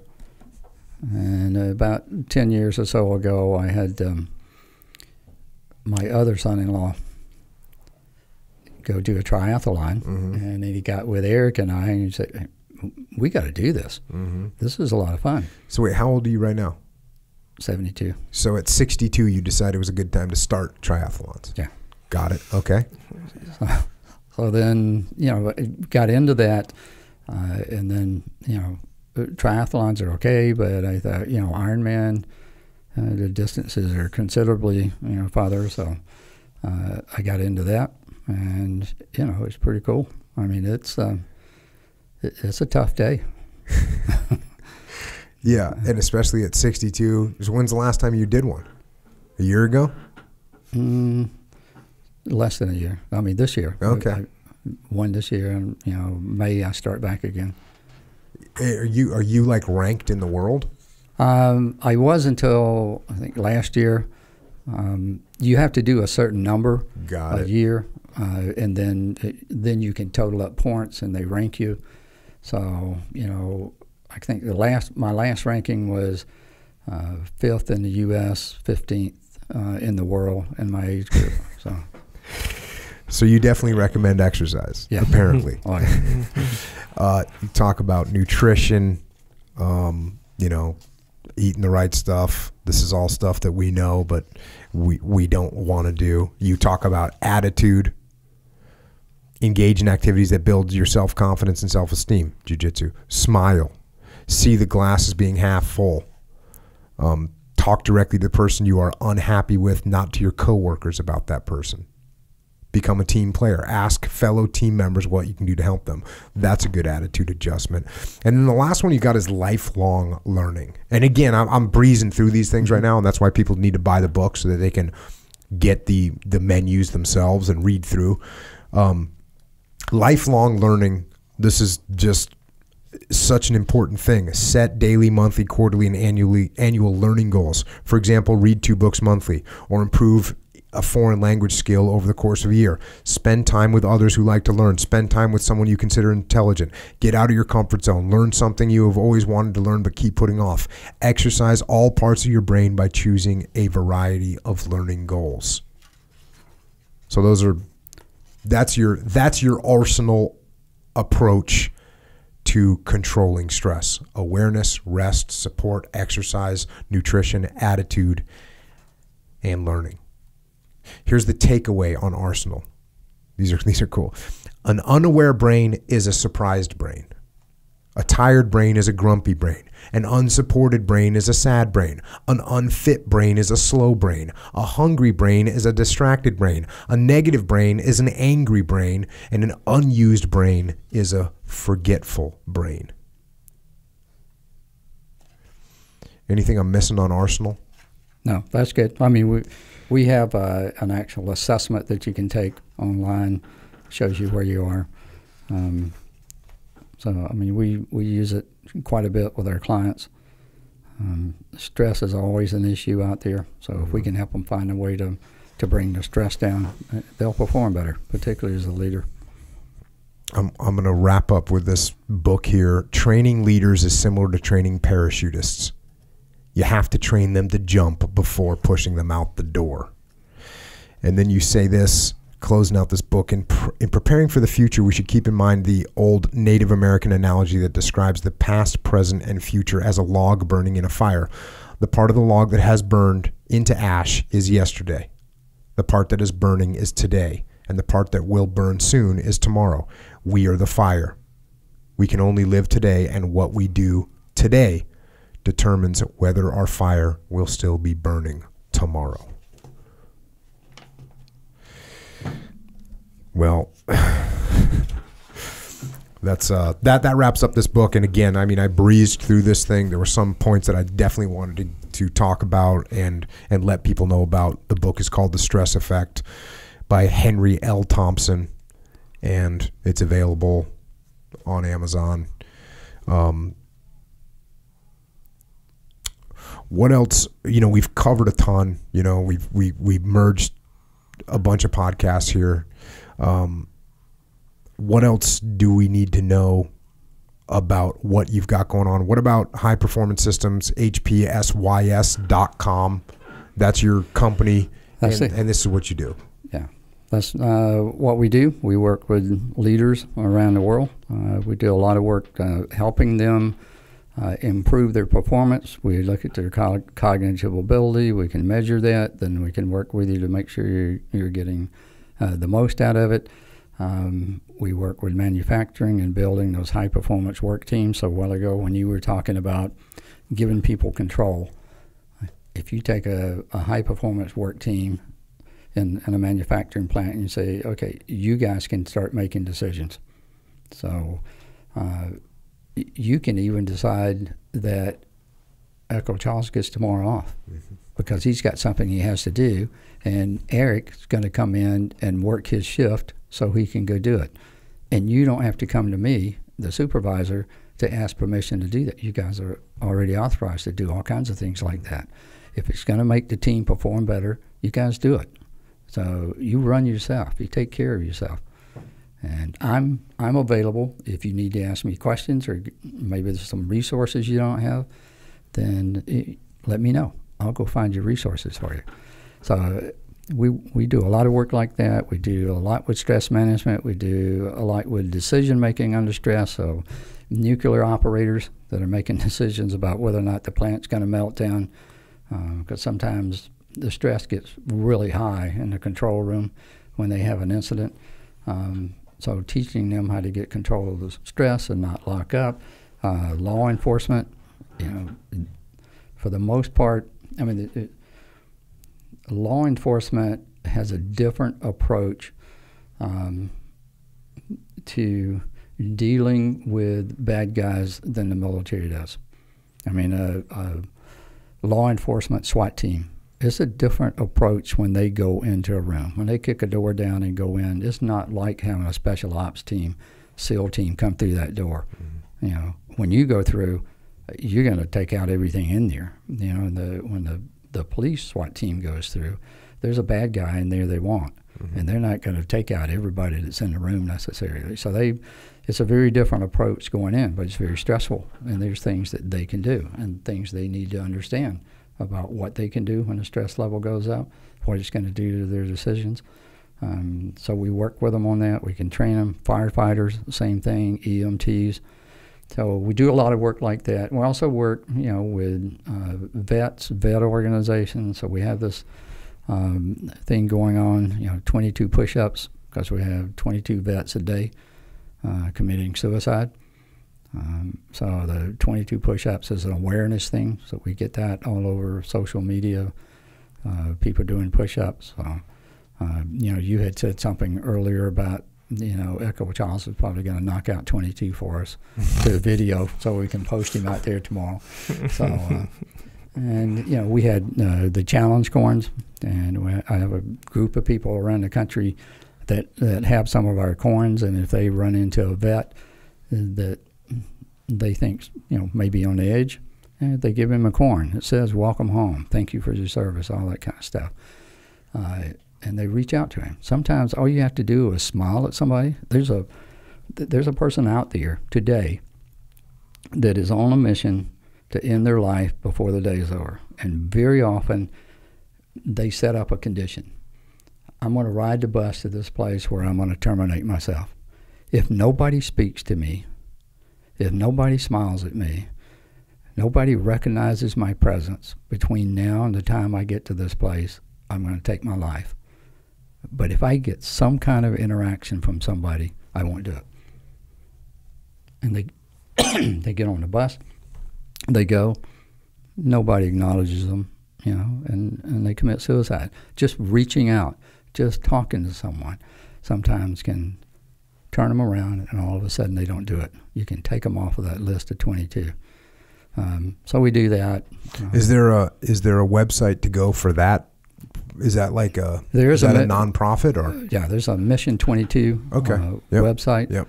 On our website, we put on our Stress Effect website, we put things you can do to recognize vets, not just vets, but firefighters, police, so there are other groups that are doing it, but particularly the vets, particularly, it's not just the older vets, but sometimes it's easier to see in them. But if you watch, you can see people that are not acting quite right, and they may have on their hat. You can see they've been in Afghanistan or wherever they are, and you need to talk to them. And you had a person on one of your podcasts very recently who is a suicide survivor. The person attempted the suicide, and somebody, snatched her up and got her out. And she's doing all kinds of things that she wouldn't have done. Yeah, no doubt about it. So everybody has a purpose. There's a reason that you survived as long as you have. And to go out and terminate yourself, I mean, all of a sudden, all those things don't happen. I mean, you might be the person that saves a lot of other lives if you stick around. And I don't think we as a nation do very well taking care of the vets, doing the transitions. And I know a lot of the vets who do take their own lives are, they're not in the VA program. They're just trying to do things on their own, and they get in that downward spiral. But if we see one, we talk to them. And it's amazing some of the stories I'm getting back from some of the people that's kind of joined me in this program, women who are out walking or running, and they'll see a guy with his veteran hat on or something that clues them in, and they just talk to him. And the guys they turn around. I mean, all of them don't, but, as military people, I think, we have an obligation, we have an accountability, to take care of our people. So anyway, we do a lot of things like that.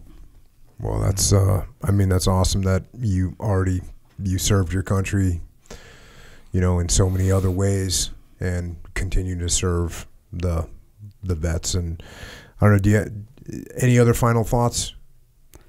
I really appreciate the opportunity to come, talk about some of the things that went on in SOG and some of the leadership and other topics that we got on today. I appreciate you giving me that opportunity. You guys have been great questions. It's been a fun day. So, I have a question. Oh, what's a snake eater? You said that a few times. Snake eater. He's a snake eater. Special Forces. Just like a term. It's like a term for like a special forces guy. They'll say it about SEALs. They'll say it like, "Oh, that guy's a snake eater." You're kind of saying it in the context like it was bad, almost like from who was saying it in your stories. The competition. Oh yes, okay, yeah, so okay. I'm a Ranger and you're Special Forces. Yeah, gotcha. So I'm better than you, obviously. Yeah, gotcha. So when I call you a snake eater, it's bad. Yeah. When I call myself one, it's good. Yeah. So. Cool. Right on. Right on. Thank you. Okay. Well, thanks to Eric for getting you out here, and I'm telling you, this is just a total honor for me to be able to sit here and hear your stories and pick your brain. And so thank you for coming on and sharing everything with us. And, more important, and I think it's pretty obvious, thank you for your service. And thank you when I hear your stories and I think about the times that you thought you would not come back and you went anyway. And you did that for me and for my kids and for our country. And I just wanted to say thank you. And it's been an honor to talk to you. And I can't wait to hear feedback from people. And I'm sure they'll have so many questions that I'll have to drag you out here again at some point. I appreciate your service, and thank you for that, and all the things that you've done and you're doing for the vets. I mean, people listen to these podcasts. They listen to what you guys say, and it makes a difference. And you don't realize when you help most of the people that you help. because you don't know where they were when they listened to your podcast or listened to you talk. But you're impacting people all over. And, I'm glad I could come in and just hang out with you guys and watch how you do this, because you're really making an impact. Well, I appreciate it. The door is always open to this podcast room. The microphone will be waiting for you anytime you want to come back.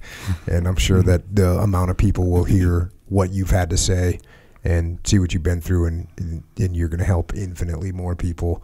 And it's so appreciated, again, not just for what you've done in the past, but for what you're still doing now. So thank you. Thank you. Thank you, Echo. So once again, Dick Thompson has left the building. And once again, I cannot even get my mind around what he's done and what he's learned and what he is passing on in these lessons. Because really, there's no better way to learn, and there's no better teacher than learning from those who have gone before us, who have tested the limits of human capacity for performance and leadership and decision making. And here we are. We get to sit here. We get to actually sit here and absorb the knowledge of these great men who paid dearly for this knowledge. And as we know, many of their comrades paid with their very lives. So let us never forget that for every lesson there was blood spilled, for every story there is a man who did not return. So value these lessons that we can apply to our lives, to our family, to our businesses, to our communities. Everything we do, we can apply what we're learning here. Don't squander these lessons. Pay attention to them. Be aware. We talk a lot about awareness. Be aware of your own shortfalls. And then apply these lessons. That's what you have to do. You have to actually apply them. You can't sit back and listen to them. You got to actually apply them. So, Echo, we are all looking to learn. We are all looking to somehow make up for our own shortfalls and apply things to our lives that will make us better. Do you know of anything, softball coming at you, do you know of anything that, yes, broadly speaking, can make our lives better? Yes, broadly and narrowly. Okay. That would be? Jiu-jitsu. Okay. By far. Yeah, okay. Now, is it possible that you're just a person that's just into it, and so you're biased because you like jiu-jitsu and now you think everyone could gain from it and benefit from it, even though that could be wrong? Yes. Is that a possibility? Yes. That's a possibility. Well, actually, I was going to say that's actually not possible. Yeah. Well, I'm more saying yes to the bias part of it. Okay, you are biased, but even if you're biased, then that doesn't mean it's necessarily wrong. Correct. I would tell you this. You're biased in favor of jiu-jitsu, yes, and that doesn't affect the outcome of someone starting jiu-jitsu and really gaining a ton from it in making their life better. Yes. Across the board. It's kind of like, you know how, like the sun. If I say, hey, the sun is warm on my face today, and I really like that. Okay. And I'm biased towards the sun. Okay. What if someone doesn't like that? It's still warm on their face. See what I'm saying? Okay. Let's say not only that they didn't. No, Brad, that was a perfect analogy.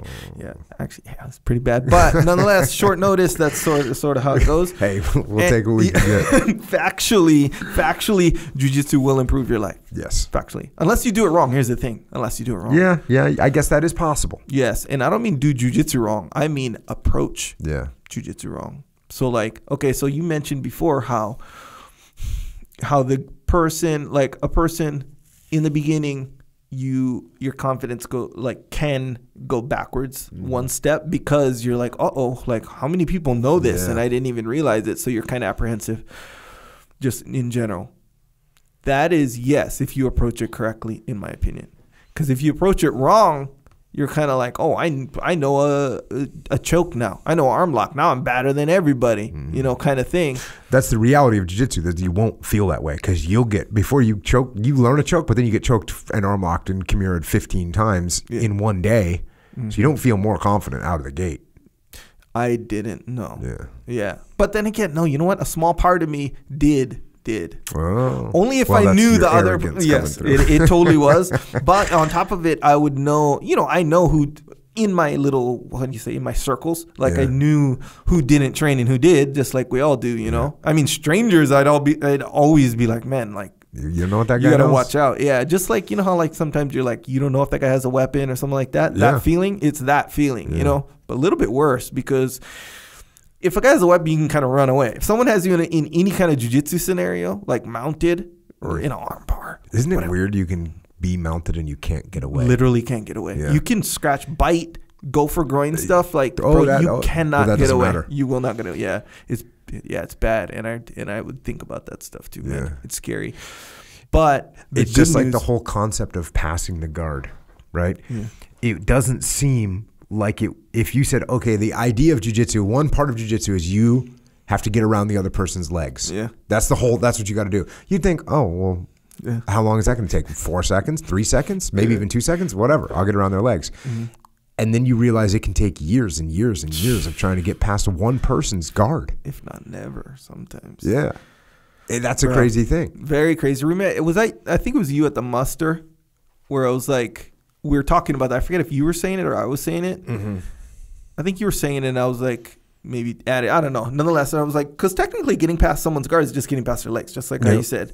And you can use this whole room. I don't care if you walk out the door and sneak back in the back door. You still can't do it. Yep. And like you can, and I did a little demonstration where I'd be like, okay, this is like, all I got to do is get past your legs. Guard, no guard, I just got to get past your legs, right? So I backed way up and I started like walking around. All you do is like turn. Yeah. And it just, it's crazy how impossible that can kind of seem, But that's the jiu-jitsu, Yep, and that's one tiny little sliver of an aspect of it. It's just passing the guard. Yep.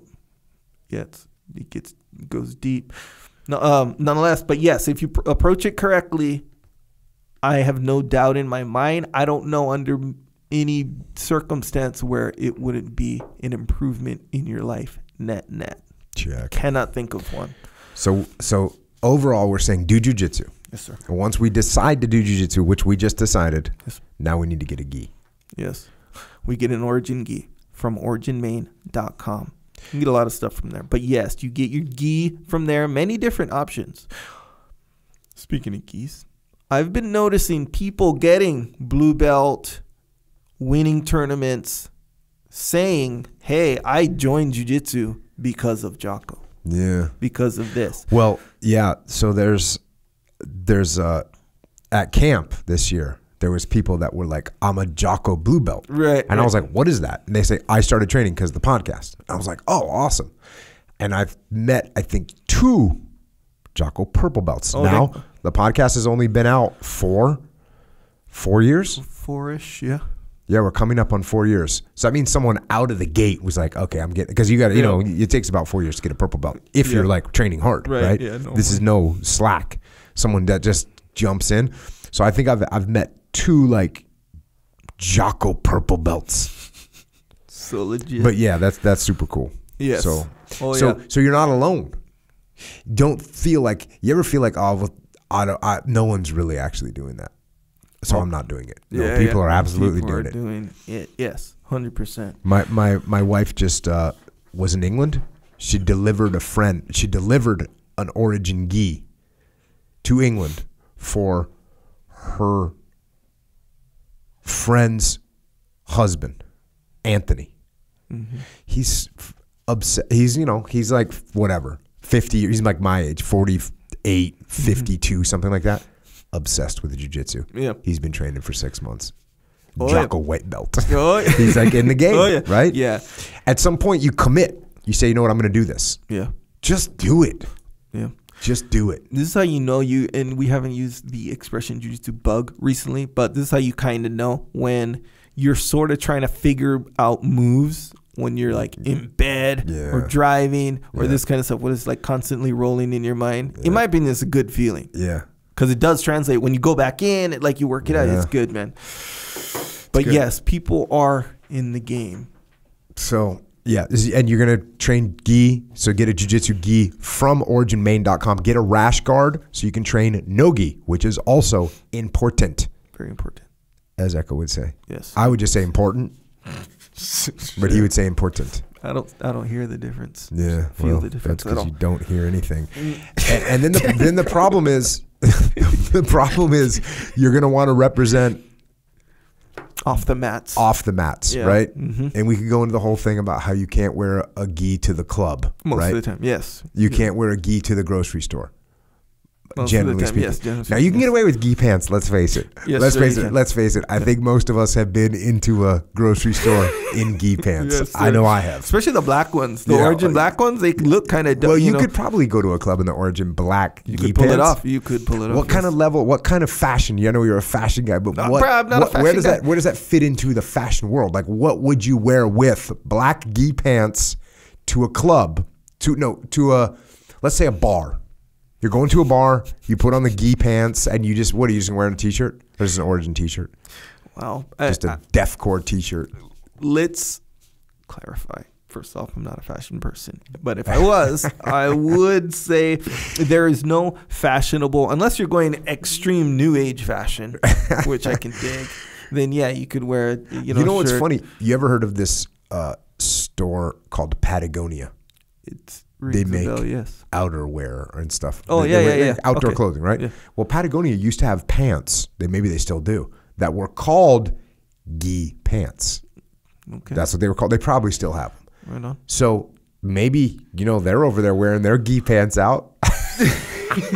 Sure. Maybe we just need to get in the game and represent even harder. But are they called gi pants? Yes, they're called gi pants. Or are they called GI pants? They're called gi pants. I remember back in the day, I would read the little description, and it would say, the gi pants is based on the loose-fitting martial arts pants. Yeah, it would say that in a little description. Yes, okay. So, yeah. All right. Well, yeah, I mean, man, it's kind of like whatever you did. I mean, it wouldn't be a violation overall, especially if there were the black ones. The blue or the white, maybe. The kind where people will look, like if you wear you couldn't wear white gi pants out for just no reason. But the black you could kind of get away with. It'd be hard to pull off, yes, sir. Yeah, so anyways. But if you don't want to wear your gi pants and you still want to represent, that's fine. You can get a pair of Origin jeans, which are also made in America. The little brass rivets are made in America. The zipper is made in America. The thread is made in America. And they're sewn by craftswomen up in Maine. That's where they're made. So everything is they're as American can be. That's what those jeans are. When you put them on, you are embracing America to its core, and you're rebuilding America. Because you got to remember, none of those people had jobs. None of those people at Origin had jobs 5 years ago, 3 years ago, 2 years ago, because all the jobs have been taken overseas. We're bringing them back. So embrace America and embrace Origin jeans. American Two kinds. denim. There's the heavy. There's the factory jeans is what we call them. That's those are the OG, the original. The original ones. Mm-hmm. And then there's the Delta 68, which are my signature jeans. Yep. But they don't say Jocko on them because that's not. No, they say Delta 68, named after my forefathers in the SEAL teams in Vietnam that wore jeans into the Mekong Delta to hunt down the enemy. And they did it because they were more durable. They lasted longer. They were quiet. So that's what we did. We brought them back. Mm-hmm. Delta 68, represent.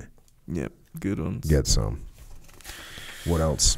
Well, from Origin, supplements, of course, keeping us in the game. So, 50 years old, your friends, your wife's friend's husband. Yeah. You know, what was the name again? Anthony. 50. We'll just say 50.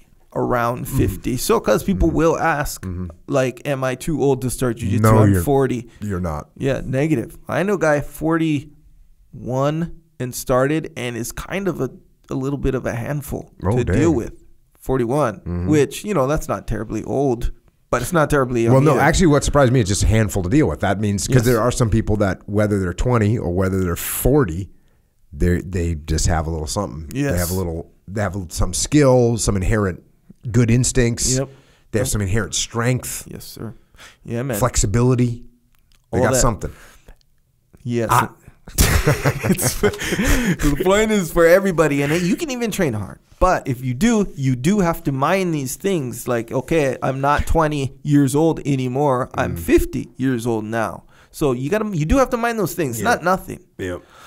So if you're going death matches, 8 rounds, 6 minutes, okay, that's not nothing there either. So, but here, good news. Joint warfare, krill oil. These things will keep you deep in the game. Take it from me. I can turn up the workout. Personally, I'm just speaking for myself. I'm no anomaly. I can go deep, hardcore on a workout, week after week after week. Difference is if I do take joint warfare krill oil, and if I don't take joint warfare krill oil, I won't be able to go. If I don't. If I do, I can. This applies to everybody, like I said. So that question is, sir, answered. Yes, and if you want to make it a little easier to maintain, then just get the subscription. We have the subscription now, so that way you can just, here comes joint warfare. Once a month, you get your bottle. There you go. You start to get your krill oil. You get it, and you actually save money. So check out the subscriptions there on originmain.com, and don't forget about milk, which is additional protein, which you also need if you're lifting, if you're training, if you're running, if you're alive. And on top of that, if you get done with a really good dinner, even if you had something delicious like steak, and then you got done and you still have this little thing in the back of your head that you just need a little bit of sweetness, a little bit of that hitter. You can just mix it a 1 scoop hitter. Just mix yourself a 1 scoop milk hitter. And you'll go to bed completely satisfied. You will feel like, look, I'm completely satisfied with what I've eaten. Yes. And you're stronger and healthier. On your way to recovery. Yes. Too. You will not relate to this, but people might be able to. Okay, so when you get on the path from not being on the path, your initial get on might include quitting drinking, cutting down drinking, but probably quitting drinking. Okay, so here's a common thing that I heard and experienced with quitting drinking, where you kind of crave like sweets or like desserts. Interesting. Something that'll like give you a dopamine or whatever the chemical hit. Yeah. So you'll want that. Like you'll want like cookies or stuff, because you're not drinking anymore or whatever. That'll be like a result. Yep. This is what I heard and literally experienced. And it was like stronger than I expected to. Now, if you have the milk, boom, problem solved, 100%. Because it does supply that, the dessert kind of scenario, especially if you put some peanut butter in there. Bro, put some peanut butter in there, no factor, bro. You're on the path, 100%, no side effects, no drawbacks. Yeah. Speaking of no side effects, no drawbacks, if you get the RTD, the ready to drink Discipline Go in a can. RTD. Did you just make that up? No, that's a thing. That's a product name. It's like, oh, this is an RTD. Sounds like you made it up. I didn't make it up. It just sounds like you made it up. Okay, it says it right there on the page. Oh yeah, high speed, low drag RTD. Yeah. Do it. Make it happen. RTD. No, but speaking of that, when I went up to Theo Vaughn's podcast and he was drinking it and he started getting that, you start feeling it because you can feel it. And he was pretty funny. And he said something along the lines of, I might find myself back on cocaine after doing this. So he started feeling like and I said, no, you don't need to go back on cocaine. I'm thinking to myself, you don't need cocaine. You just need a little bit more Discipline Go. RTD, yeah, man. Yeah, which is not it won't make you. It's not a gateway drug. It's not a gateway drug. It's not going to make you end up sleeping on a park bench somewhere. No. the opposite. Actually, Yes. you might lift up the park Yeah, bench. you might buy the park. That's what's probably going to happen. Yep. So So there you true. go. Also, Jocko White tea. Speaking of picking up park benches and whatnot, Yeah, there Jocko you White go. tea, boom, and it happens to taste good, and it happens to be certified organic. You like mentioning that. Yeah, man, I It do. was a big deal to get that little qualification. I dig it. It's good. It's very good, actually. Because here's the thing, like, yeah, even when you first Do you think announced, people in Nebraska care if it's certified organic, or do you think it's only 40-mile radius around LA? I think some people in Nebraska care. That's what I think. Right on. And this is why. We're with you. Because when you first announced that you're drinking pomegranate white tea, Oh yeah, people were asking, "Is it organic?" Is that what you're going to say? that's part of it. Okay. Yes, I'm saying that whole experience primarily, it was like, all right, that's surprising. That doesn't sound very hardcore. You would think maybe you're drinking something else. Mm-hmm. But when you're like pomegranate white tea, okay, now we can do that. Or we could admit we drink these white teas, which is good. But a lot of our wives drink white tea, and they tend to care about certified organic, in my experience, which is very limited, by the way. So Okay. I'm saying pomegranate white tea, Jocko white tea is for everybody. And just because you're not all, I don't care about certified organic, just because you're like that doesn't mean everyone else. In fact, I would think the majority of the people would rather it be certified organic than non-organic. I would agree with that, and I would say that Preservatives. the root of me drinking pomegranate white tea is when I used to debrief SEAL platoons out in the desert after they would get done with their brief, and I would drink chocolate white tea during it. But by the time I'd get done having these notes and just get into it, but yeah, so check that as well. It's good. Also, Jocko's store. It's called Jocko Store. So you go to jockostore.com. We do have T-shirts, hoodies, rash guards, hats. 3 kinds of hats, by the way. 3 types of headgear, by the way. Women's stuff, decals and stickers. These are all things if you want to represent while you're on the path. Discipline equals freedom. Deathcore to the core. I like it. Good, all these things. And that's one that's going to permeate kind of everything, the good. When you find the good in this situation. All these things you can represent. Get your stuff. JockoStore.com. If you like something, get something on that one. Also, I got to mention that I have some events I'm going to be doing around the country starting in January, around the time the book comes out, a little bit earlier. I'm going to be in Washington, D.C., Austin, Texas. I'm going to be somewhere in the vicinity of New York. I'm going to be somewhere in the vicinity of L.A., somewhere in the vicinity of Seattle, Washington, and somewhere in the vicinity of San Francisco. So I will let you know, but just pay attention. I just got an email right before we started recording this that is actually factually happening. I don't even know what I'm going to call it yet. So I will be live on stage interacting. So there you go. Boom. Also, speaking of live. But I imagine when I do those live events that there will be lots of people representing. Representing big time.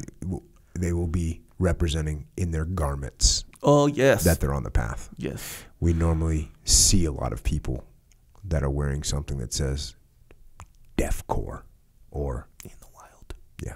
So there you go. Big time. Also, subscribe to this podcast if you haven't already on your iTunes, if you listen to iTunes. Google Play, if that's what you listen to. Stitcher, if you have Android. What's with the voice, bro? No, I'm just Okay. delegating the listening avenues. You know what I'm saying? And leave a review if you're in the mood. If you're in the mood, leave a review. Yeah. Reviews are welcome. You see what I'm saying? I haven't read reviews lately on the podcast, but I've done that before. I'll do it again. If I see some good ones, some ones that kind of nail it, Yeah. kind of have layers. We're looking for layers. I think Yes. primarily. Yes. That's the thing.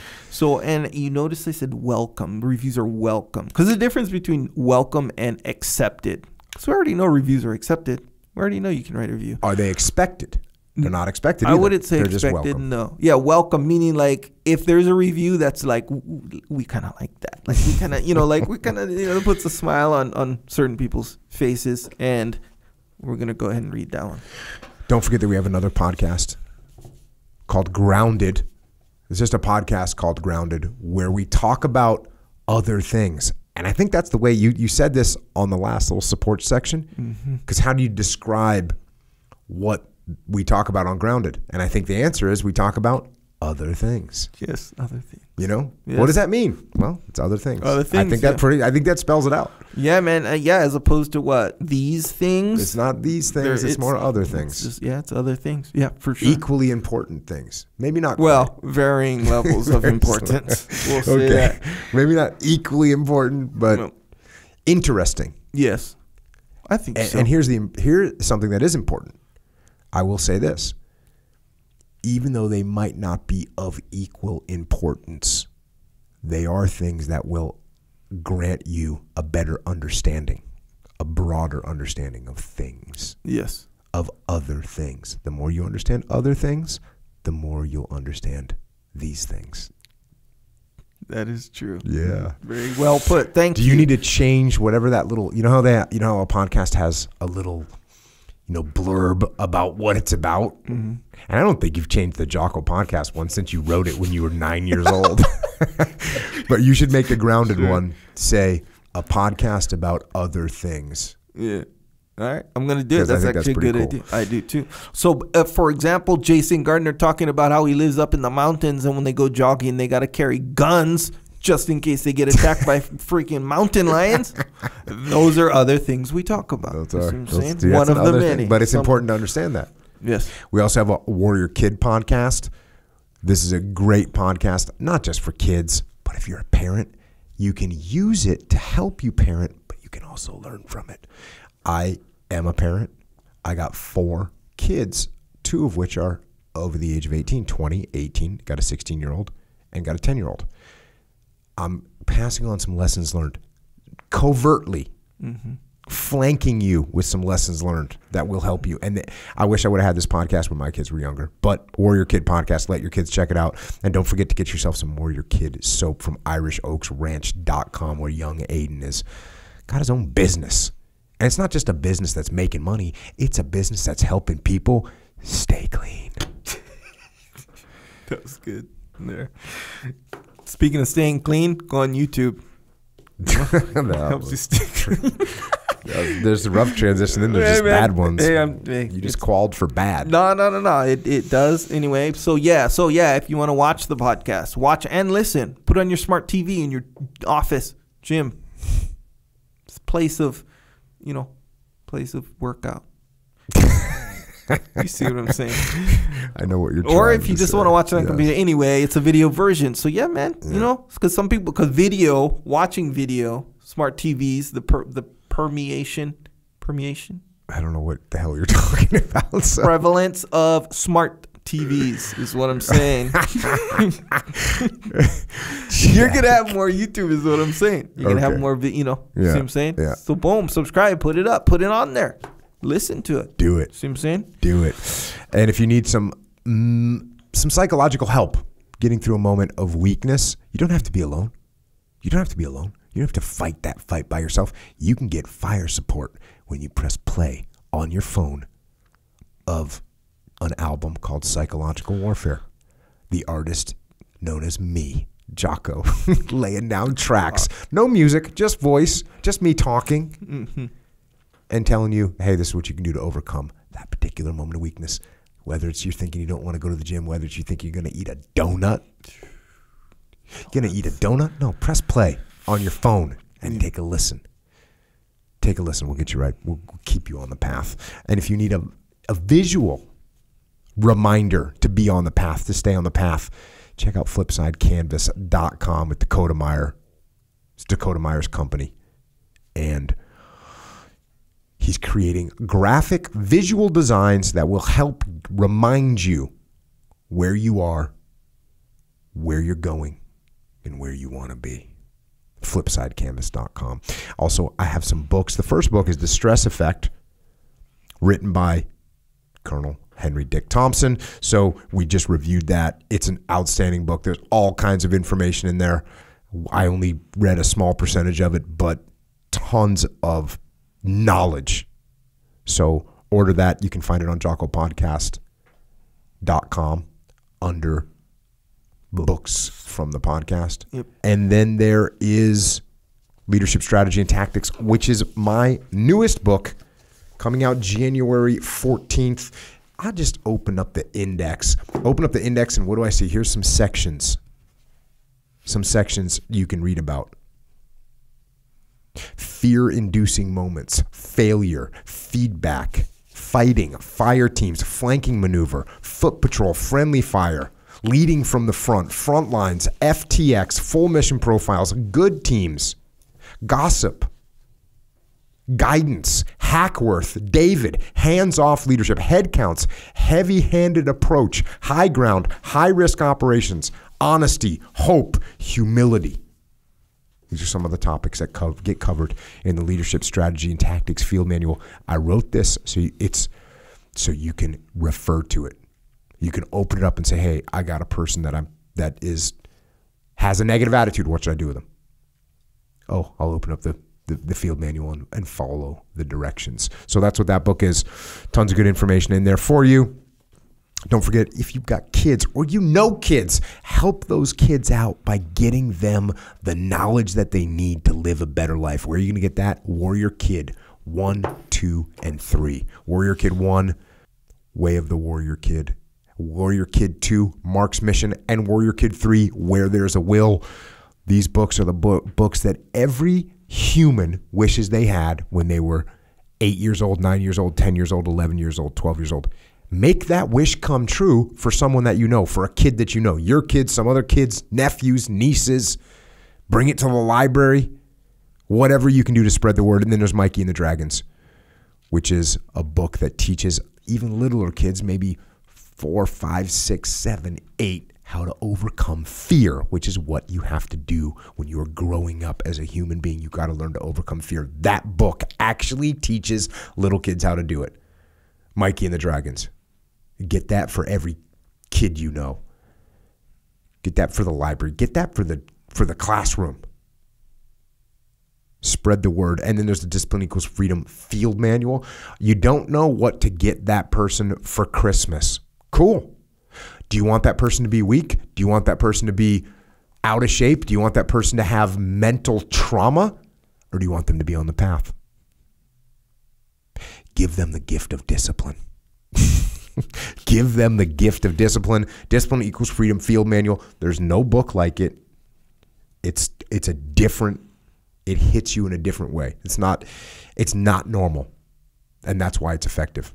Discipline Equals Freedom Field Manual. Get that. Also, the audio version of that is not on Audible. It's on MP3s through iTunes or Amazon Music or Google Play. Also, we have Extreme Ownership and the Dichotomy of Leadership, where Leif Babin and I wrote to explain what we learned from a leadership perspective on the battlefield and how you can use those same tools in leading whatever situation you are leading in. And also we have Echelon Front.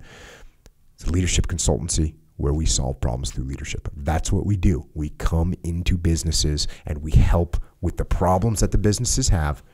We help them solve those problems 100% based on fixing leadership, improving leadership, aligning leadership. When you align and you fix and you improve leadership, that turns businesses, companies, and teams around. So go to echelonfront.com if you want some of that.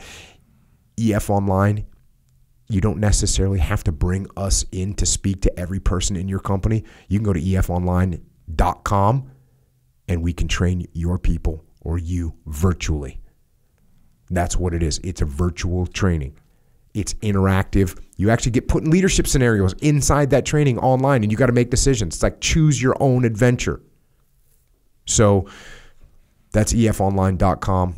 We have the muster dates coming out shortly for our leadership conference, extremeownership.com for that, where we come with the entire Echelon Front team live and in person, and we bring the knowledge that we have and share it with you.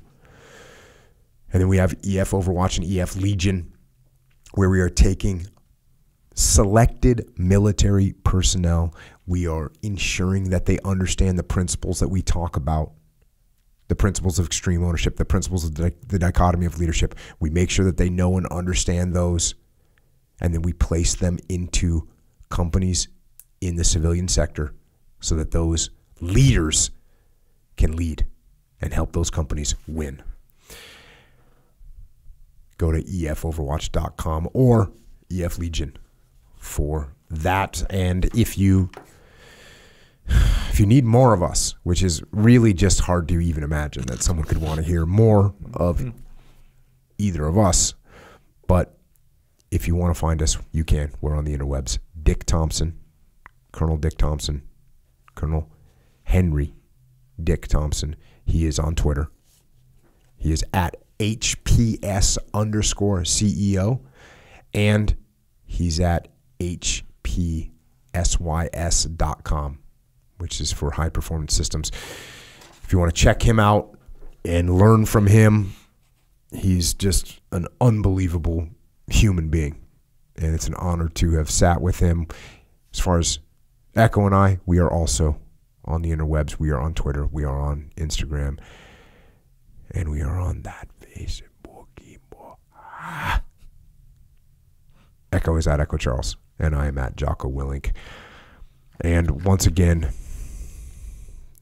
just complete thanks, sincerest possible thanks, gratitude to Dick Thompson for coming on this program and sharing his lessons with us. And of course, we thank him for his incredible service and sacrifice to our great nation, for what he's done inside the military and for what he's done since he's left the military. So thank you, Colonel. Salute and appreciate it. And obviously an open door anytime you want to come back. And to the rest of our servicemen and women out there who stand watch for us every day, thanks to you for what you do. And the same goes to our police and law enforcement and firefighters and paramedics and EMTs and dispatchers and correctional officers and border patrol and Secret Service and all the first responders out there. You also make sacrifices to protect us. So thank you for what you do. And to everyone else out there, just stay aware. Be aware. Be aware of what leadership is. Be aware of what stress is. Be aware of what cognitive ability and emotional reactions, and be aware of stress and the impacts that stress has on your decision-making process. And think about that. And also think about this.